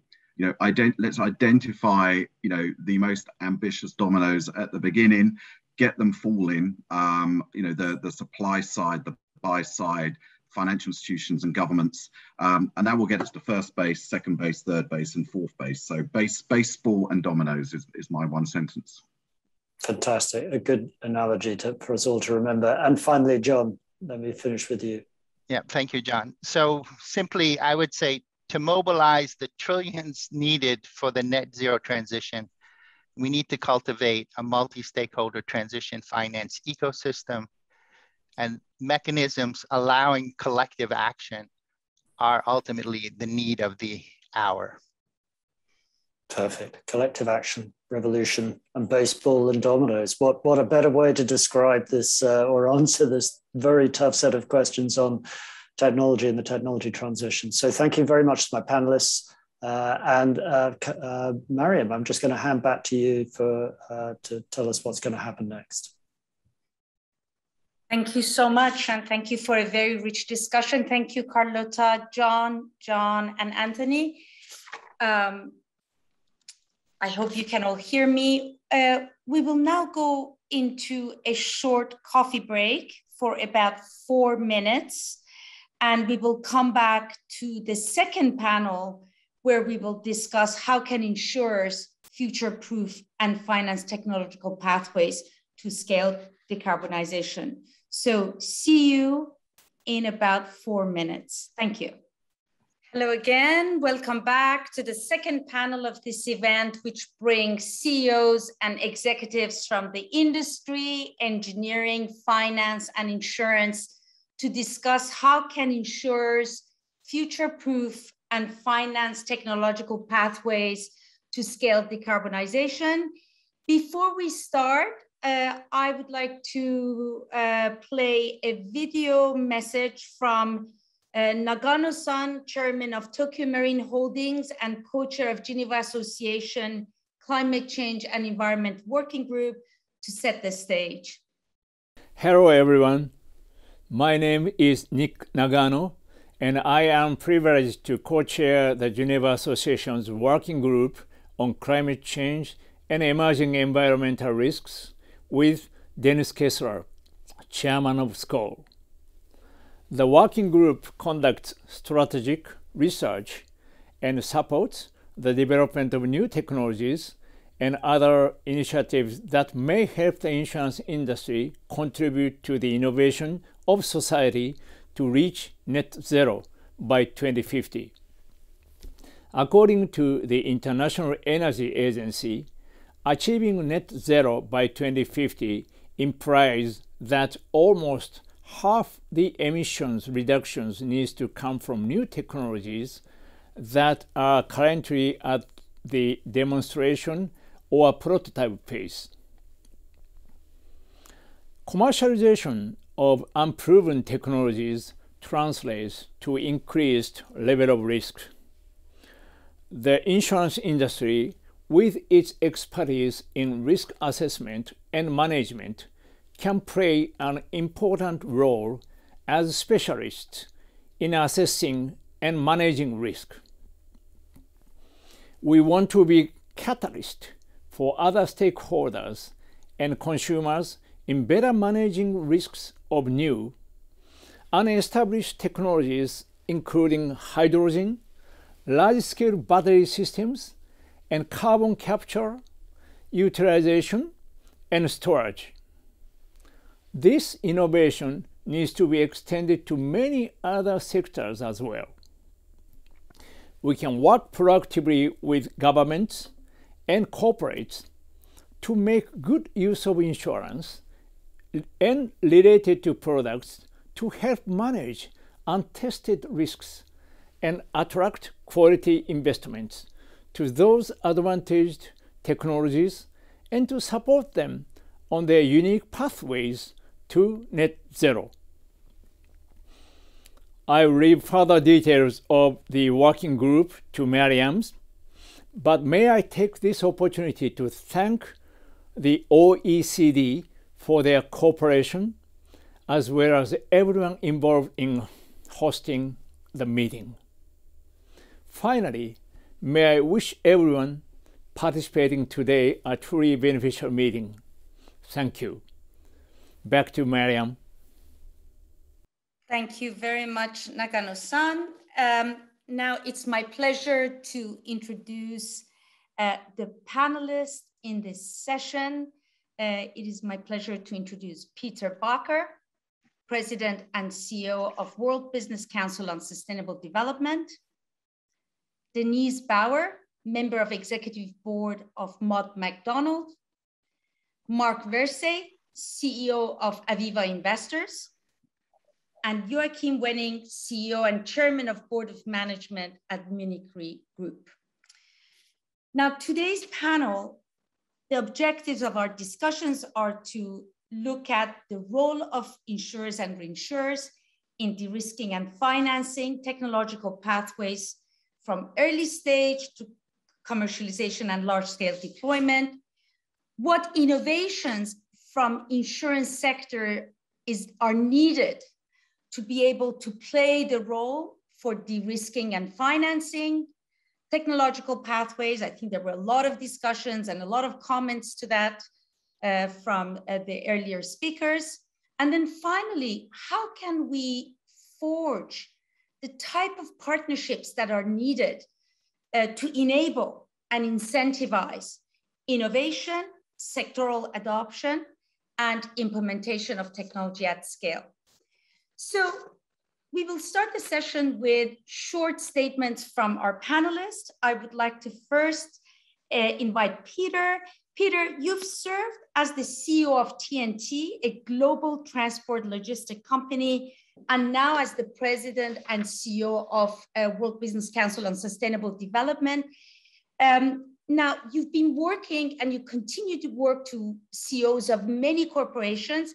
Can you elaborate on what trends are you seeing among corporations from different sectors on their investment in technological disruptions, and what would it take for companies to actually create the demand and adopt these technologies for their transitioning?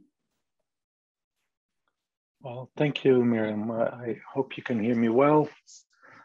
Good afternoon, good day, everybody. Nice to see you online. I think it's a very good time to talk about the link between technological innovation and a net zero economy. You know, what I see happen at the moment in business is the big global challenges are converging. It's the climate emergency, the loss of nature, growing inequality.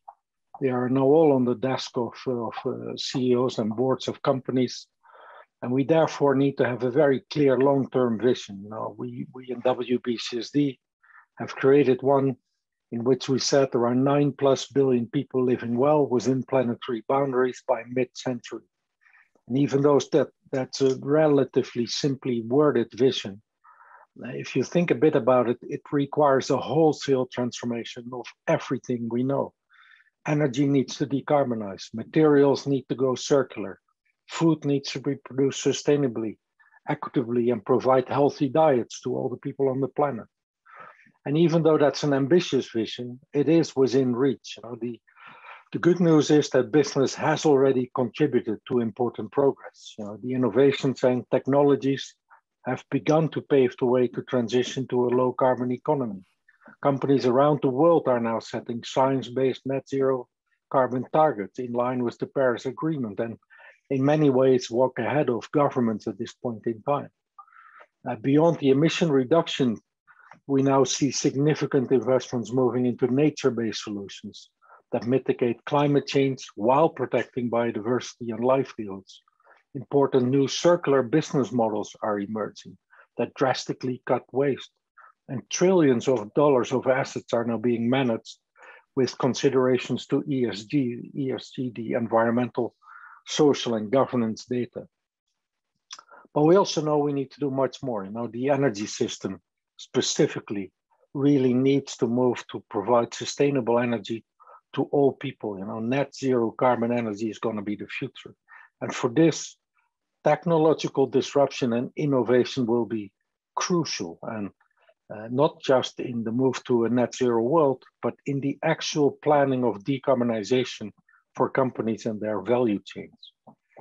So for that, companies are now focusing on building the internal capacity, become literate in digital technologies, transform their businesses. Real transformational agendas are emerging. They need to be familiar with climate science, with clean technologies, with trajectories and cost curves, to avoid either being on the bleeding edge or on falling behind. And so if you look at this, then particular new innovations in hydrogen with a 10-year horizon are things that we see emerge, pretty similar to where solar and wind may have gone through in the last 2 decades. What can we do with the cost curve of hydrogen in the next 10 years? So a big agenda. Absolutely important that technology and innovation is at the center. It's really in our opinion, the absolute driver for initiating the system transformation that the world now needs. And I think, again, setting clear targets, implementing operating plans, aiming the research and development dollars towards those new technological breakthroughs is going to be really what will drive us. And so I'll leave it at that as an introduction. Back to you, Mariam.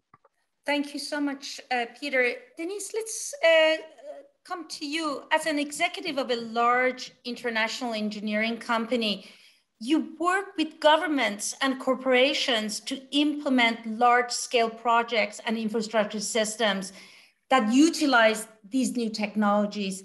What do you see by way of nature of these risks, and what are the challenges with scaling up these projects that are utilizing new technologies, starting from energy and moving to other sectors that you're working with?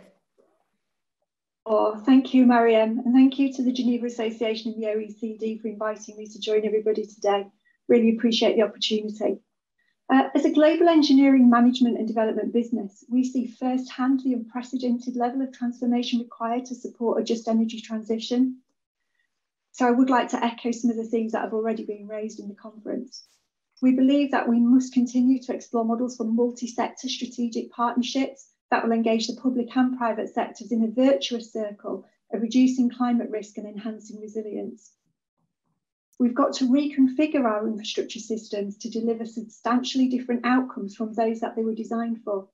And we've got less than 30 years to prepare and deliver this. If you just think about the life cycle of an infrastructure project, that's not very long at all, is it?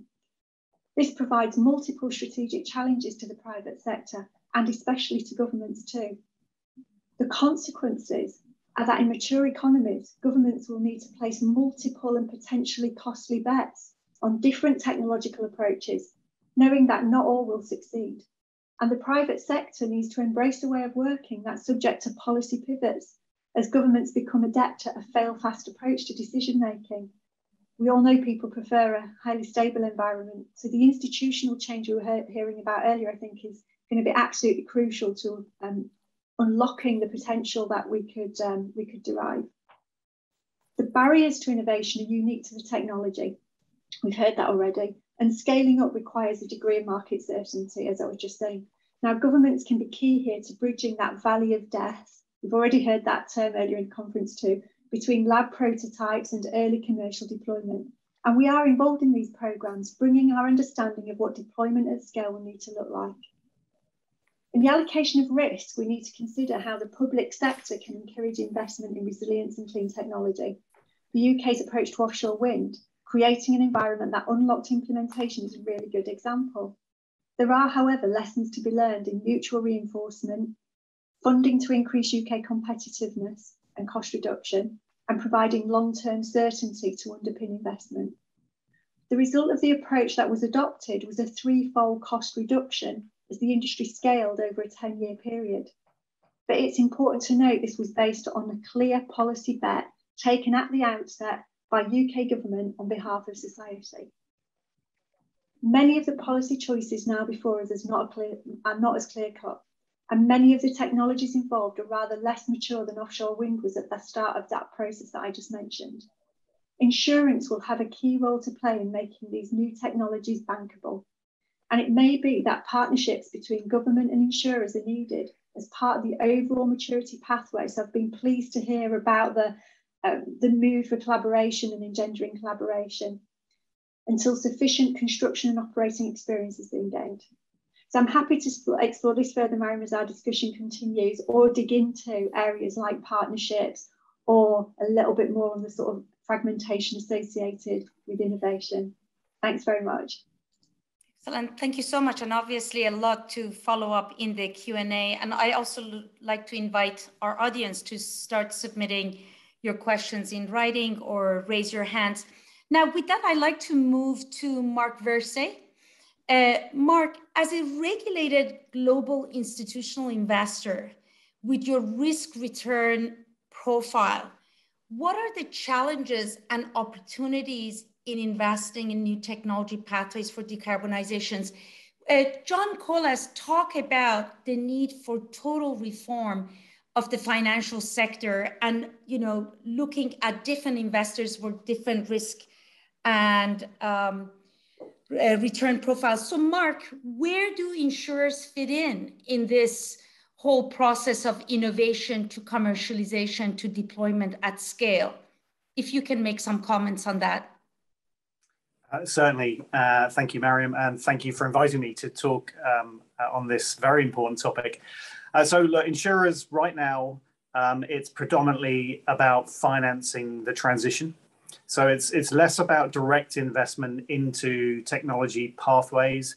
It's more indirect, so financing the corporates who are building the technology to deliver their own transition.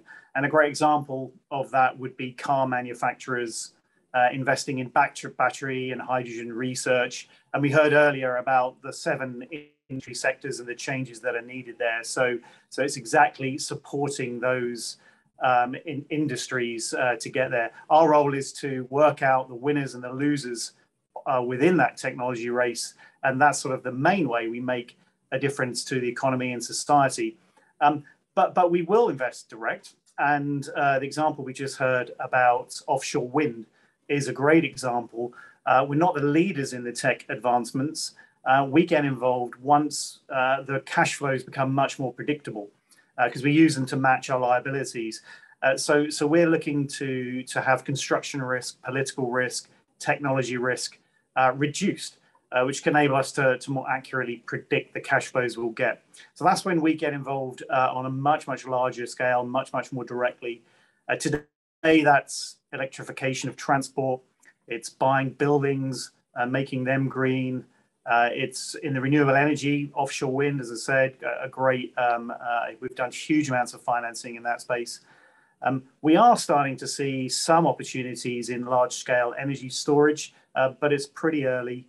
Nature-based solutions we heard about earlier, really nascent right now, but credible offset solutions are going to be absolutely needed for insurers to hit their own targets on their asset portfolios. And then eventually tech like carbon capture storage, hydrogen-related solutions, they will come along and we will invest direct. Right now, the focus is on the corporates. Mm-hmm. Excellent. And I want to come back in our Q&A, particularly around the area of large-scale deployment. At the Geneva Association, we've been working particularly in the area of sustainable infrastructure. And you know, we are also seeing a lot of finance being deployed through VCs and pension funds into that arena. And we will come back to, you know, asking you sort of what are the requirements from sort of your risk return profile and insurers, a life insurer's risk return profile. Excellent. So let's move to Joachim Wenning. Joachim, my goodness, we have a tall order from this conference for the insurance industry, particularly when it comes to de-risking the untested risk of new technologies that are going to be crucial to enable economic sectors to transition. And of course, many of these risks don't come with historical data. This is something that we need to look forward. We also heard about how we need to innovate our industry and how would our industry look ahead in the future. So what are your thoughts responding to what we've heard today in terms of role of insurance industry to play its role in de-risking the technological pathways? Where should insurance get in and how far they should go? Over to you. Yeah, thanks, Mariam, and thank you very much for the invitation today. It's a pleasure being with you. What's the role of the insurance and how are we stepping in? My first statement would be, maybe surprisingly, we have already stepped in. So let me be a little bit more concrete and give you some examples, at least from our company. So let's remember that Munich Re has been addressing technology risks, not necessarily climate-related technology risks, for almost 150 years. It's a fact, and many other insurers have been doing so as well. And we have been about 10 years ago, the first insurer globally to cover performance risks of solar, wind, and batteries. And today, it's good to remember we are also working on solutions addressing the next wave of technology risks, like e-mobility, like carbon removal technologies, but also larger scale hydrogen infrastructure related risks. So we have built up a deep expertise in new renewable energy technologies, and we continue to do so going forward. Yet, and this brings me to my second statement, I do see a challenge in the fact that pretty often the problem is not the technology itself. Maybe it's not existent at scale already, but there is a technological solution, there is a technological prototype, but the problem is rather of commercial nature, in the sense of what do you do if you have a prototype, but there is no market yet?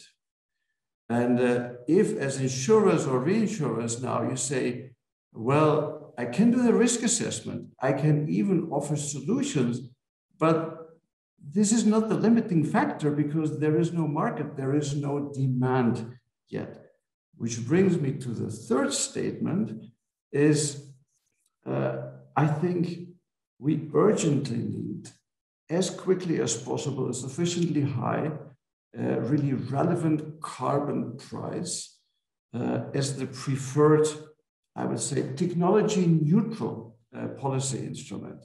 We need to bring that, and I believe this will contribute to creating and driving new markets to emerge.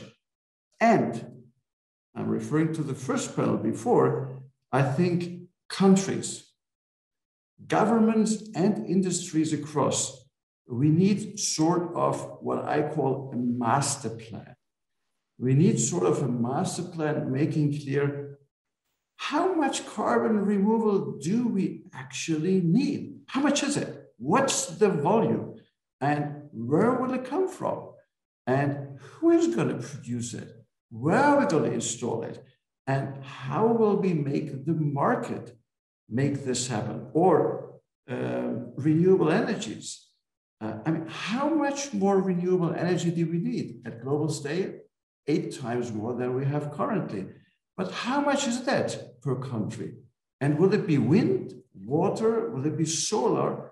Let's be concrete and take stock of that in a government across industry, I would say project. This is what I would do as a company. I would run a project and have a steering committee going after this and make clear where is the renewable energy coming from? Who will produce it? Who's going to insure it? And how do we make the markets drive this?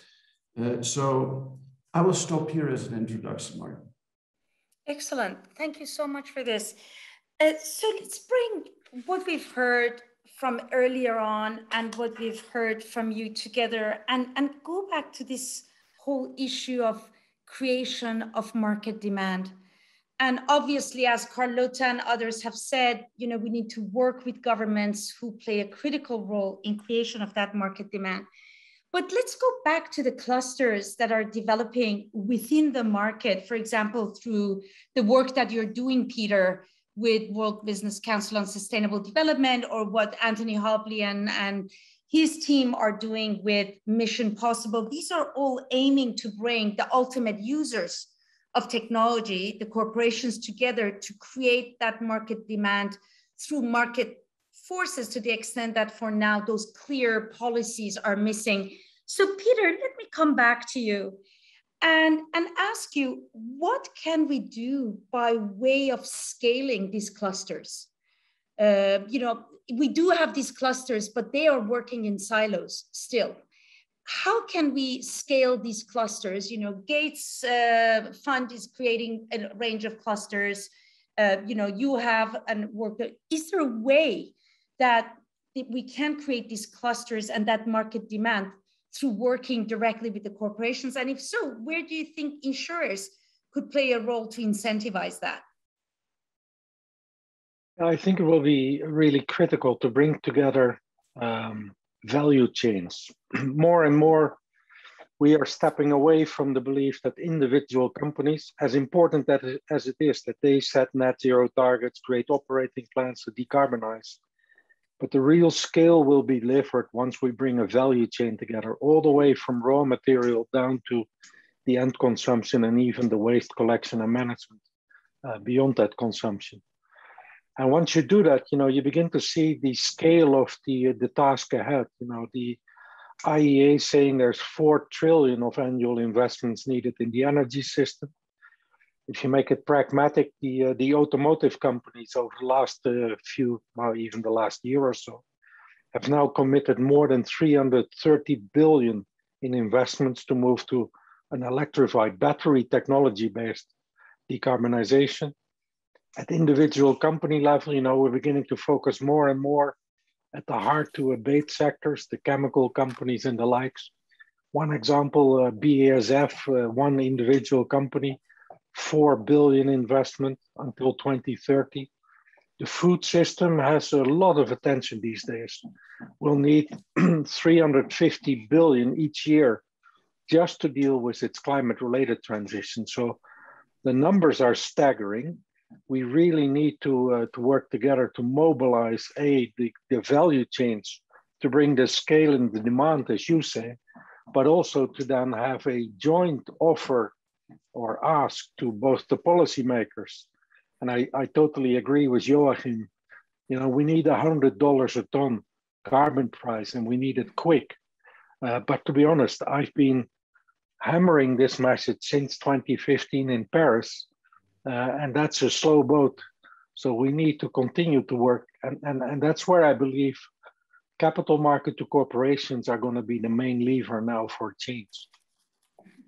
Obviously, where the insurers have to come in is 2 things. One is, we need to put risk at the center of every conversation now. We in the corporate world have done a lot of work on how do you integrate environmental and social risks into the enterprise risk management systems.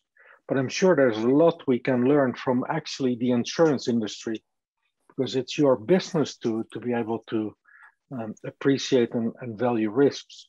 But the other area, and maybe that's another part of your conference this afternoon, and then I will hold my point, but I was in a really big global meetings with the heads of the IMF, the African Development Bank and others, where people are saying we should not only invest in technologies that will decarbonize, we need to have a real push in adaptation.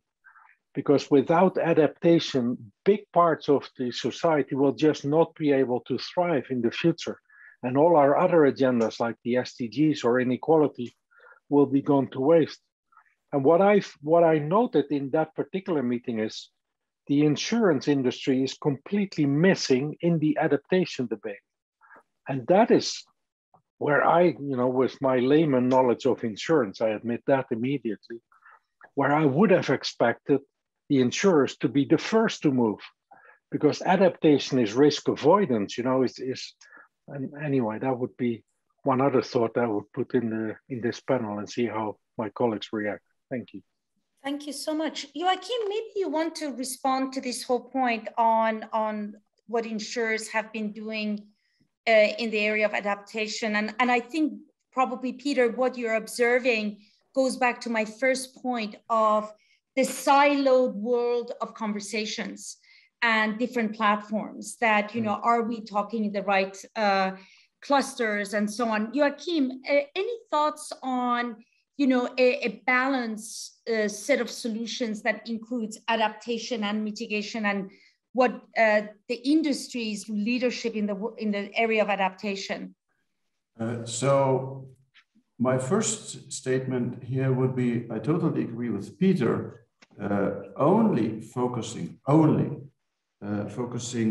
new technologies to combat climate change and temperature increase would not be sufficient. We need to also invest into adaptation. I agree, adaptation is risk avoidance. And in many areas of the world, and the most fragile ones, this is maybe the only solution. So we need to take care of. So I agree with that.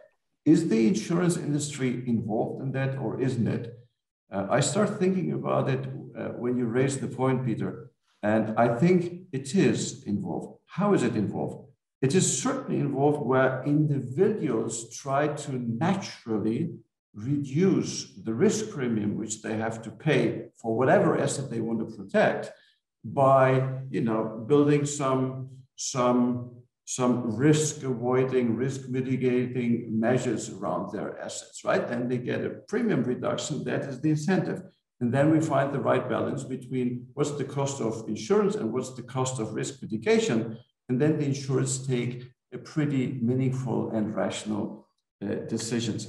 That's been happening. That's part of, ongoing risk management in our industry with regard to any risk that we are talking about. Even at corporate levels, that is totally state of the art. When it comes to adaptation, which needs funding on a national or multinational level, then typically it's the states taking care of that. So either they take care of that or they don't take care of that. I know one or two instances where states have been asking the insurance industry to pool that and to fund that, but normally it's what the states reserve from themselves. But could the insurance industry get involved and the states called them? They could. Excellent. I want to come to, just to wrap up this conversation before we move to some elements of investment, and we have a hand raised in the audience. I want to come to Denise. I think you've been working heavily with a very large platform on development of new infrastructure systems with a very balanced view of role of infrastructure for mitigation, but also looking at building a resilient infrastructure. Can you tell us a little bit how this shapes and what do you see role of insurers by way of managing risk on both fronts? Any experiences that you've acquired through this new collaborations? Thank you, Mary. I'm delighted to say a few words about the Coalition for Climate Resilient Investment. And I was just checking while we were talking there, the Coalition for Climate Resilient Investment does have 4 insurers as part of that coalition, which is absolutely brilliant and right at the heart of the modelling that we're doing too. So, earlier on, Charles mentioned the need to protect critical assets. We've just heard during this panel the need for adaptation, and there's learning from project-level climate-related risk methodologies, which is what we've been bringing into the Coalition for Climate Resilient Investment, where we've been collaborating across the infrastructure investment industry. We've been working hard as part of that coalition to develop the physical climate risk assessment methodology. So bringing in both those aspects, just to reiterate, of risk and adaptation. We call it PCRAM for short, so I might refer to it as that now on. But it's a framework that looks at efficiently pricing physical risks to encourage resilience actions that improve revenue and provide more predictable cash flows. So, for example, if you've got a railway line and you want to know, if the temperature, if it's in the UK, is above 50 degrees, 10 days or more a year, what effect will that have on cash flow? Then PCRAM can help you to assess that model. So we brought together the climate data with the sort of physical asset data in a highly collaborative, gated process that allows investors to build maturity and improve understanding of the climate-related risks as the climate science evolves and as the understanding of the asset and or its purpose changes.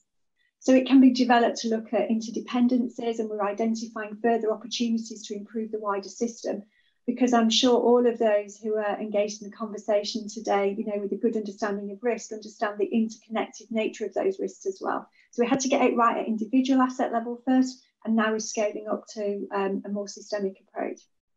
But we do see that although it's been developed for management of physical risk and adaptation, it could also be applied to transition risks. And we've also found the focus on asset management, which is a much more common language, is important as we are forming the new partnerships that we've been talking about. So I'll keep it quite brief at that, Marion, but there's much more information available about the Coalition for Climate Resilient Investment. And it's good, when I was just double checking, that there are at least 4 insurance organisations as part of that coalition. I want to come back to this later and link it back to a question to Mark. But first, I want to ask Yoshi Kawai, one of our audience has raised his hand. Yoshi, would you like to pose your question to the panel? Yes, thank you, Marianne. I want to ask question to Joachim and also Mark. So Joachim, nice to see you again. Just one question is, you are reinsurance, particularly underwriting aspect. We discuss a lot of investment side, but underwriting perspective, particularly reinsurers is sort of insurance supply chain or high end of insurance supply chain. So reinsurers strategy of underwriting has a huge impact on the industry, particularly for the transition strategy. So for example, Patricia Espinosa mentioned that the industry should not underwrite anything against Paris Agreement. And one idea is not underwriting anything against coal industry. But how you can use this underwriting capacity to encourage de-risking and transforming industry, not only coal industry, but other industry. If you have a clear strategy against underwriting to a specific carbon emitted industry, you have a strong power to encourage de-risking. So do you have any sort of thought or initiative to make best use of your underwriting capacity? And Mark, very quickly, a question to investment, time horizon, usually I understand it's 1 year time horizon, but this kind of you should need a long-term investment strategy. So how do you cope with this time horizon issue when you consider this type of investment? Thank you. Mariam, shall I start? Yes, of course. You should please. Excellent. Thank you very much. And Yoshi, thanks for your question and good to hear you again, at least in these video conferences. So how much can insurers or reinsurance contribute to setting standards towards towards insuring more and more and only green stuff, if you allow me to be so blunt. And all of this, I must repeat it, in the absence of the right economic incentives of just putting a carbon price, which would be the easiest thing and the cleanest to get things clear. Or if society wanted to sort of just embargo one or the other fossil energy, which I'm not suggesting like this in a brutal way, they could do that. So in the absence of all things that would make more sense, in my view, what can we insurers and reinsurers do?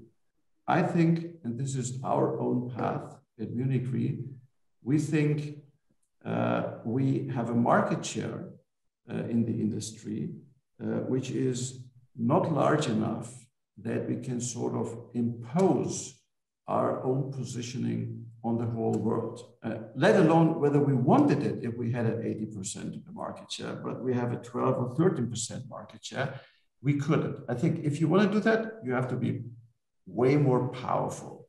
We are, and don't misunderstand me that this is an excuse. So what do you then do? You can set a good example and just say we are a leader, and hopefully what we do will attract more other players to just follow our route in exactly the identical way or in a similar way. And this is our path. And how do we define this? What will we underwrite going forward? What will we not? It is on a normative basis where we ourselves ask us, what will the transformation in the end need to bring as a change? And now I'm very blunt. It doesn't require more reporting, because if all the reporting brings more reports, but the emissions globally carry on increasing as they have been year after year after year up to date, then what's the sense? If all our communiques and all our net zero ambitions are nice, but emissions globally carry on increasing as they have been doing for years now up to date, what's the case? So what needs to happen is fossil energy production and consumption needs to get down rapidly, and it needs to be replaced by renewable. And we need carbon removal. I could explain it, it would take too long. So we focus on, we do everything we can to assess those risks associated to the new technologies to enable them happening. That's the biggest contribution that we can make. And the second one is, yes, step by step, we will say goodbye to those fossil energy sources where we think they wouldn't fit into a Paris 2050 master plan any longer, starting with coal. And we have defined the percentages by how much this will decrease, and we have it measurable at our end. Hopefully some will follow, but all that said, I don't want all of you to misunderstand me that I'm saying that's the solution for the global climate change challenge. It's not. We will need governments in addition and massively. Thank you so much. Mark, over to you on the investment side. What is your view in terms of what role you can play to actually move the dial? Yeah, I think actually the underwriting and the investment side of insurers is coming together.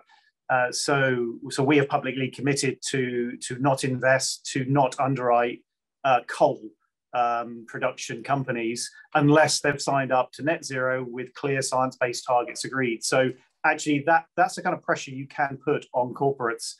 And I think that's the way it's going to go going forward, that the investment and the underwriting will be very, very aligned. Give you an example on the investment side. We have written to the top 30 carbon emitters globally, so that's the oil and gas extractors, and we have told them if they don't sign up to net zero and science-based targets, we've given them 2 to 3 years, then we will divest from our holdings. And we're getting a really good response from quite a majority of those top 30 emitters. So, you know, that's a great example. And if underwriting in the end follows that too, then actually we will be able to, exert our pressure across multiple fronts on these corporates. Because look, we want to finance the transition and we want to underwrite the transition. That's our role here as insurers on the assets and on the underwriting side. I probably should just answer the 1 year horizon point, because that's quite easy. Mm-hmm. The 1 year horizon is really just the capital, where we look at capital. You'll be pleased to hear that our investment horizon is very long term on all our assets. We invest 30 years to meet liabilities. So we don't have a 1 year horizon on our asset strategies. That's just the way we look at capital. It does impact a little bit, but it's not how we do things. It's all very, very long term. Thank you so much for that. Let me take a comment that Peter brought, and I think that's pretty novel in terms of, you know, how do we bring key clusters together? Because, you know, we're talking about incremental change right now, and earlier on from Carlota's and panels one's, you know, numbers and statistics, we need revolutions, technological and institutional and financial revolutions to make this major transformation to happen. And then Peter brought the whole idea that, you know, instead of thinking individual companies, we really need to think about the value chain of an industry, which actually is changing, you know, given new technologies. And also we need to think supply chains. So coming back to you, Mark, to what extent, and I don't want to put you in a position, but in your opinion, to what extent that transformation in the financial sector that John Colas was talking about, and I've had a chat with you through the work that you're doing, for example, with G7 and G20, should really be driven by looking holistically at industry value chains as opposed to companies in one sector or another. How is that conversation going, and what do we need to do to think along those ways at individual industry level or in the financial sector altogether? No, it's a great question. I think the one thing I will respond here is we've heard John, Carlota earlier mentioned the need for an overhaul of the whole global financial architecture because it wasn't built with sustainability in mind. And that's the blueprint we put forward for an international platform for climate finance, which is actually to sit across a body accountable to assist governments pull together and monitor a global transition plan, and to sit in between developed and developing economies, which, you know, this is the type of body that we've been asking for as a finance sector to help oversee, to coalesce governments, etc. So, you know, I would like to take this opportunity to warmly welcome the offer of the OECD Secretary General to the G20 finance ministers to provide the technical expertise of the OECD in support of carbon pricing. You know, that could be a major step in the direction that the whole finance sector needs to create a platform for overseeing a global transition, which I think addresses the real question that you're asking me there. Excellent, thank you so much. Peter, let me come back to you. We've heard from the insurance industry on both sides of the balance sheet, the fact that, you know, they started this work a long time ago and they're looking at both adaptation and mitigation. But what are your thoughts? I mean, you brought the idea of looking at these issues from a whole industry value chain. How can we pull that together? How can we build the scale? How can we, leverage this kind of engagement? Where do we start? We don't have time. That's the big message that I think Patricia gave us, and we all know, and we know it's not about COP26. How should we move forward to expedite and make sure we actually make this decade the decade of action? Let me answer in I guess, three ways. One is on the topic of adaptation, the conversation and responding to what Joachim said earlier. There is the Global Center for Adaptation, has been formed, it's been set up about 2 years ago. Former Secretary General Ban Ki-moon is chairman, and quite some dignitaries are around.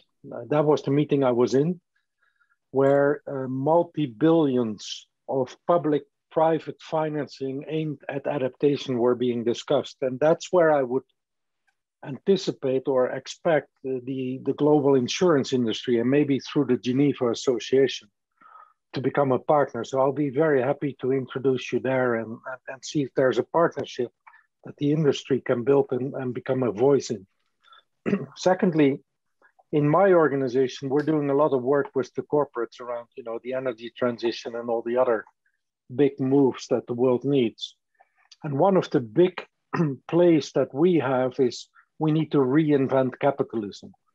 And from a corporate point of view means we need to standardize ESG, make it mandatory.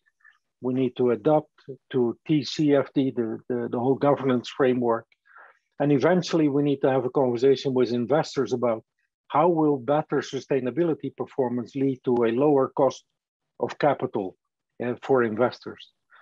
The element that I've never ever focused on, and picking up to some of the things that were said in this panel, is how could actually the insurance industry and what you do and don't underwrite, or which risks you do or do not accept, play a role in that transition. So anyone on this panel, or even again, the Geneva Association, who has a bright idea, we should really link up our conversation, because that's a pretty immediate response that we can mobilize across hundreds of companies that are already working on the transition to give them even more of an incentive.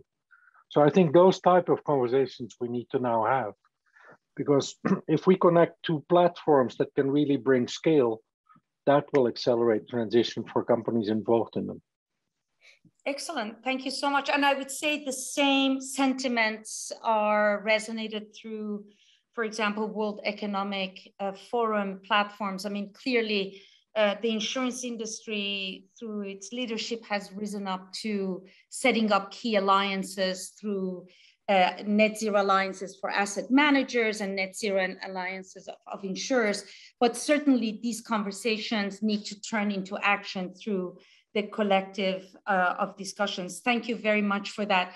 Now, Joachim, I want to come back to you, and maybe you can lay out a little bit as to, Leo Martinez in his intervention laid out 6 proposed suggestions for the insurance industry. And in fact, there has been a call to invite insurance industry for discussions with governments around these type of discussions.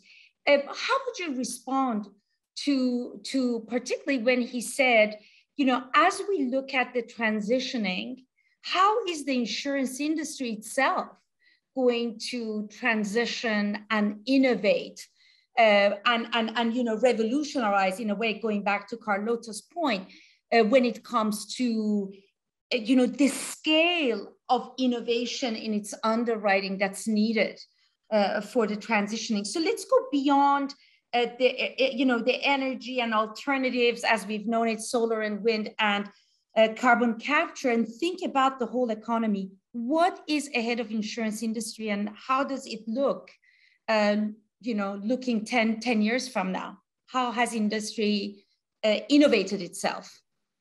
Yeah, there is a couple of different ways how we could look at this question. So one is, what's the natural role and what's the socioeconomic relevance of insurance? It's taking risk. It's taking risk away from its insurers, whether private people or corporates.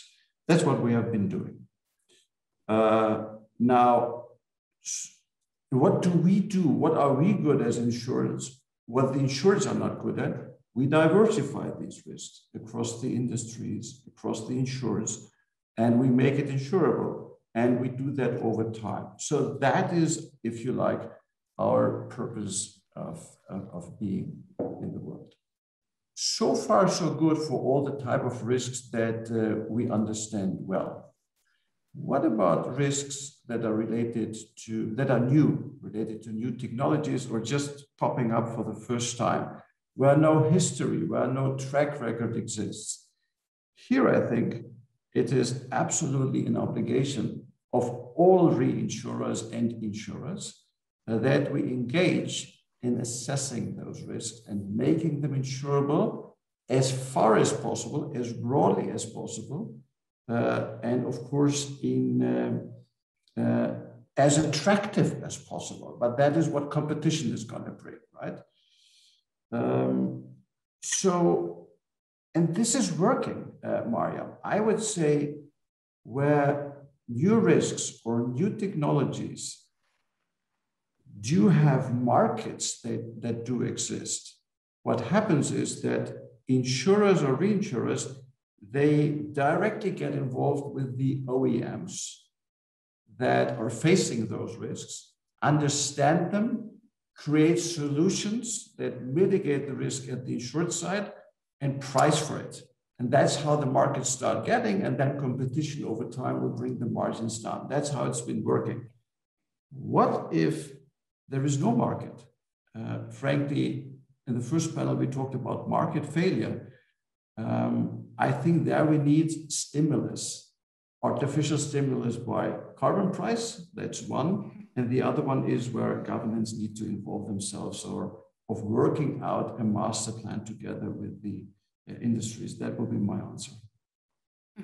Thank you so much. I just realized that some of our audience are actually submitting their questions through the chat as opposed to Q&A. So let me come back and look at some of the questions.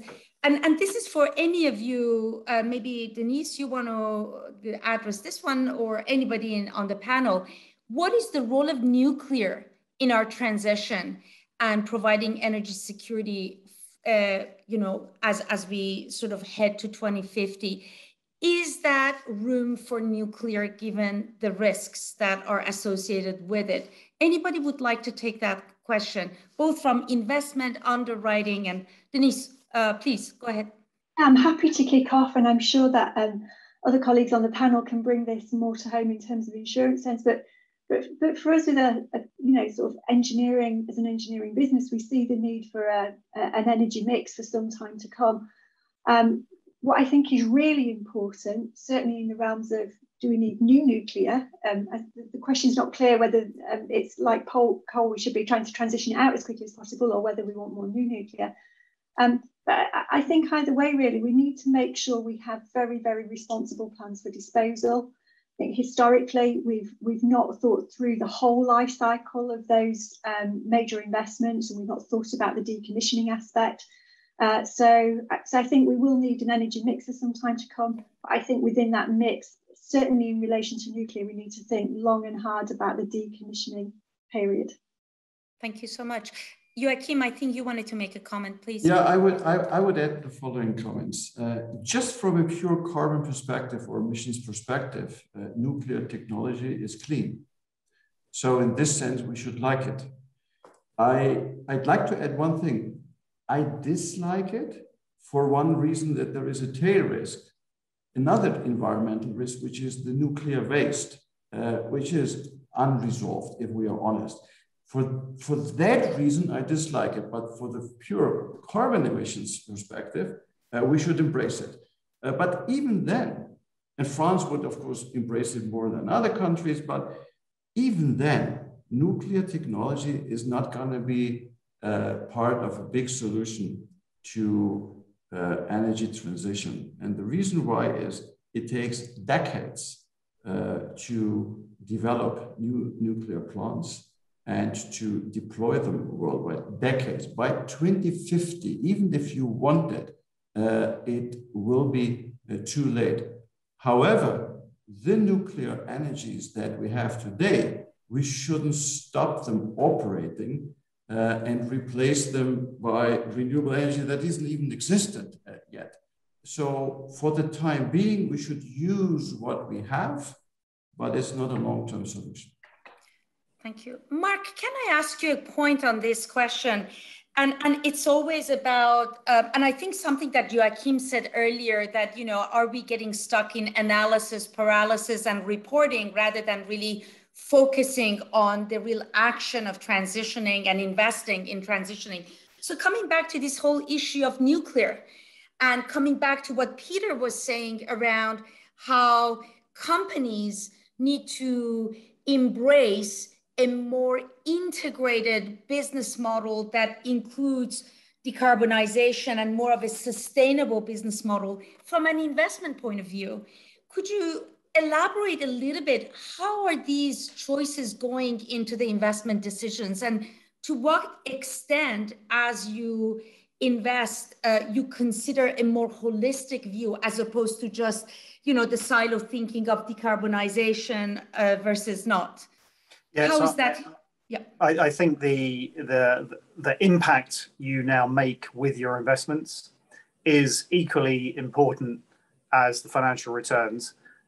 So that's the philosophy we have. Our investment philosophy very much is to finance the transition. So we will buy brown, we will hold brown, we will help make it green, and then we will look to sell it. We think that's the best return we can get for all our customers, our shareholders, and we will make a difference to the world as well. So that's how we think. Let's apply that to nuclear for a second. Very long-term returns potential. We need a lot of government support with some of the key risks involved. But I think the government hasn't made a decision in the UK whether nuclear is ESG friendly or not. I think the government needs to actually finish their analysis and report on that. It's green, as we just heard, from a carbon emittance, but it has huge reputational risk associated with it. So the G of ESG and the S, you know, do people want a nuclear power station anywhere near where they live? You know, these are huge ESG issues for us to address. So on nuclear, we have a watching brief. That's it. There's nothing to invest in right now. It could be a transition asset in some senses. As I said, there is demand, but it takes so long to build one that it isn't as good as some of the other areas. So, you know, hopefully that explains how we would look at it with the full ESG and financial return all together when we make an investment decision. Excellent. Well, ladies and gentlemen, we are nearly at the end of this session, so we will have just time for a one-sentence closing remark, but there is a really great question posed by the audience, and I want to use that to sort of get your final concrete points. And the question is, how do we break this catch-22 of the difficulty to price and the risk, and the pricing of the new risk to really get this going? And we know that creation of a market is an issue, but may I ask your concrete thoughts, a sort of call for action of the clear partnerships and actions that needs to happen now, as opposed to 10 years from now, to help us start paving the way, and what can we do as an industry or as connection to corporates and engineering? So let me start with Peter, your final thoughts. I would really like the insurance industry to really pull together with very clear messages on what is the cost of inaction, because it's the business of the insurance industry to price risks. We all say that the cost of action nowadays is lower than the cost of inaction. I'm looking at you to give me the numbers to support that. Excellent. And by the way, Peter, we're going to call on you on the collaboration of Geneva Association and World Business Council. Denise, I'm coming to you. Your final thoughts. What partnerships, what actions as we move forward? Thanks very much. I mean, just to reiterate, I think focus and alignment is key, isn't it? So the catch-22 will only be unlocked if we've got really good clarity about what it is we're all trying to achieve and aligned on the time frame for doing that. And at the moment, I don't think either of those two critical elements are completely clear. So I think we should prioritise those multi-stakeholder strategic partnerships that enable and incentivise scaling up the technological innovation and commercialisation, because we've got to create that environment that unlocks implementation, I'll say concrete action again. And I think, as I said earlier, but just want to reiterate, the private sector's got to embrace ways of working where policy might pivot, and we've got to fail fast at times. And that's something which we've not had to do before, but the scale and the nature of the change we have to go through, we've really got to think hard about how to do that better. Thank you. Mark, over to you. Well, why don't I bring Denise's comments to life? So I think we need government policy to play a role in encouraging development of hydrogen, whether it's green or blue technologies, and multiple industries are going to need that support. And as long-term investors, we need to collaborate with the corporates that we invest into and to encourage them to spend more in long-term research and development. We want them to be bolder, to have more ambition on the required CapEx that's needed, and that will require the government intervention as well. So that sort of three-way collaboration, financiers, the corporates who need to do the R&D, and the government subsidies and support that will be required. Great, thank you. And Joachim, your last remarks? My last remarks is we need a carbon price, and we need a master plan for every country involving governments and the industry leaders across.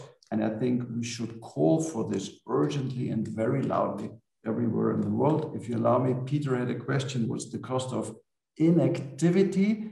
I can tell you what the losses from weather-related events is per year. I mean, that's not the increase beyond 1.5 or 2 degrees. It's the total cost worldwide. It's 200 billion, either US or Euro, doesn't matter that much. And that is rising. Just that you have an indication on how that compared per annum every year. And that compares then to the 1.3 trillion of estimated investments needed by 2030 into the energy transformation. And it would be ridiculous that we tolerated sort of this cost from losses, but not the cost from investing into net zero. So I'm with Peter. Thank you so much. Well, thank you very much, Peter, Mark, Denise, and Joachim. We are almost over with our time. So let me just thank everybody for your participation and pass this to Yoshi Kawai, Chair of OECD Insurance and Private Pension Committee, and Jad Aris, Managing Director of the Geneva Association, to say a few words of closing remarks, and I thank you all. Over to you, Yoshi. Thank you, Marianne. Can you hear me? Very well. Good, thank you. So dear speakers, dear participants, I'd like to thank everybody for their valuable contributions. For today's discussion have shown the urgency of the need to transition to resilient net zero economy and the critical role to be played by our industry, technology, and innovation. As we discussed in the last session, there is no choice that we don't take any action. We have to take action now. The lively discussion today will feed into the work of our committee, OECD's Insurance and Private Pension Committee, where I chair and bring together high-level insurance sector government officials, policymakers, and regulators from around the world. As discussed today, it is essential to cooperate between the public sector and the private sector in this important field. And the OECD, particularly our committee, is very much in charge of public-private partnership. For example, underwriting climate change, definitely we need public-private partnership. And this is one of the key areas that we work together with the industry and naturally our high government officials. So I'd like to thank the Geneva Association for having agreed to co-organize this event, make this point a joint event as a trigger. We are excited to enhance cooperation between OECD and the Geneva Association. And with personal remark, thanks to this event, I'm very happy to have reconnected today, Charles, Joachim, Nagano-san, Jad, Marianne, Stephanie, all my Geneva Association friends. I'd also like to thank my OECD colleagues, Tim and Lee, to make this event successful. So now I turn to the floor over to Jad for his final remark. Thank you. Thank you, Yoshi, for your kind words. Dear conference participants, thank you for attending this event. I would like to thank warmly the OECD, in particular Deputy Secretary General Schlagenhauf, and you, Yoshi, for addressing us today.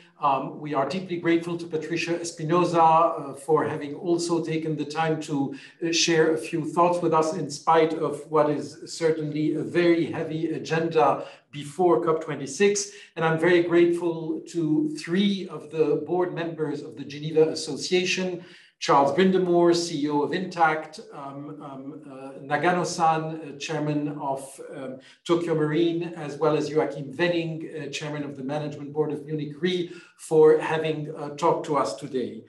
This conference has been remarkable in bringing together leaders from different sectors, from different backgrounds, from insurance and finance to engineering, to government, academic, multilateral organizations, UN and OECD, as well as very important platforms such as the World Economic Forum and the World Business Council for Sustainable Development. This really echoes the message of Patricia Espinosa at the beginning of this conference, which is that climate change will not be addressed by one country or one economic sector or one type of stakeholders, but really through multi-stakeholder cooperation of the whole civil society. Today, we zoomed on the role of insurers, exploring how they can mobilize all their activities, all their skills, their whole balance sheet on the asset side, on the liability side, to support the transition to net zero. And I cannot think of a better example, of a better illustration of the insurance industry's purpose, which is to protect people, businesses, economies, societies, and ultimately the world, to protect them against risks and to highlight that it can be a force for good, as manifested behind me, Insurance for a Better World. With this, I leave you. Thank you for having shared these moments with us, and we hope to reconnect soon. Goodbye.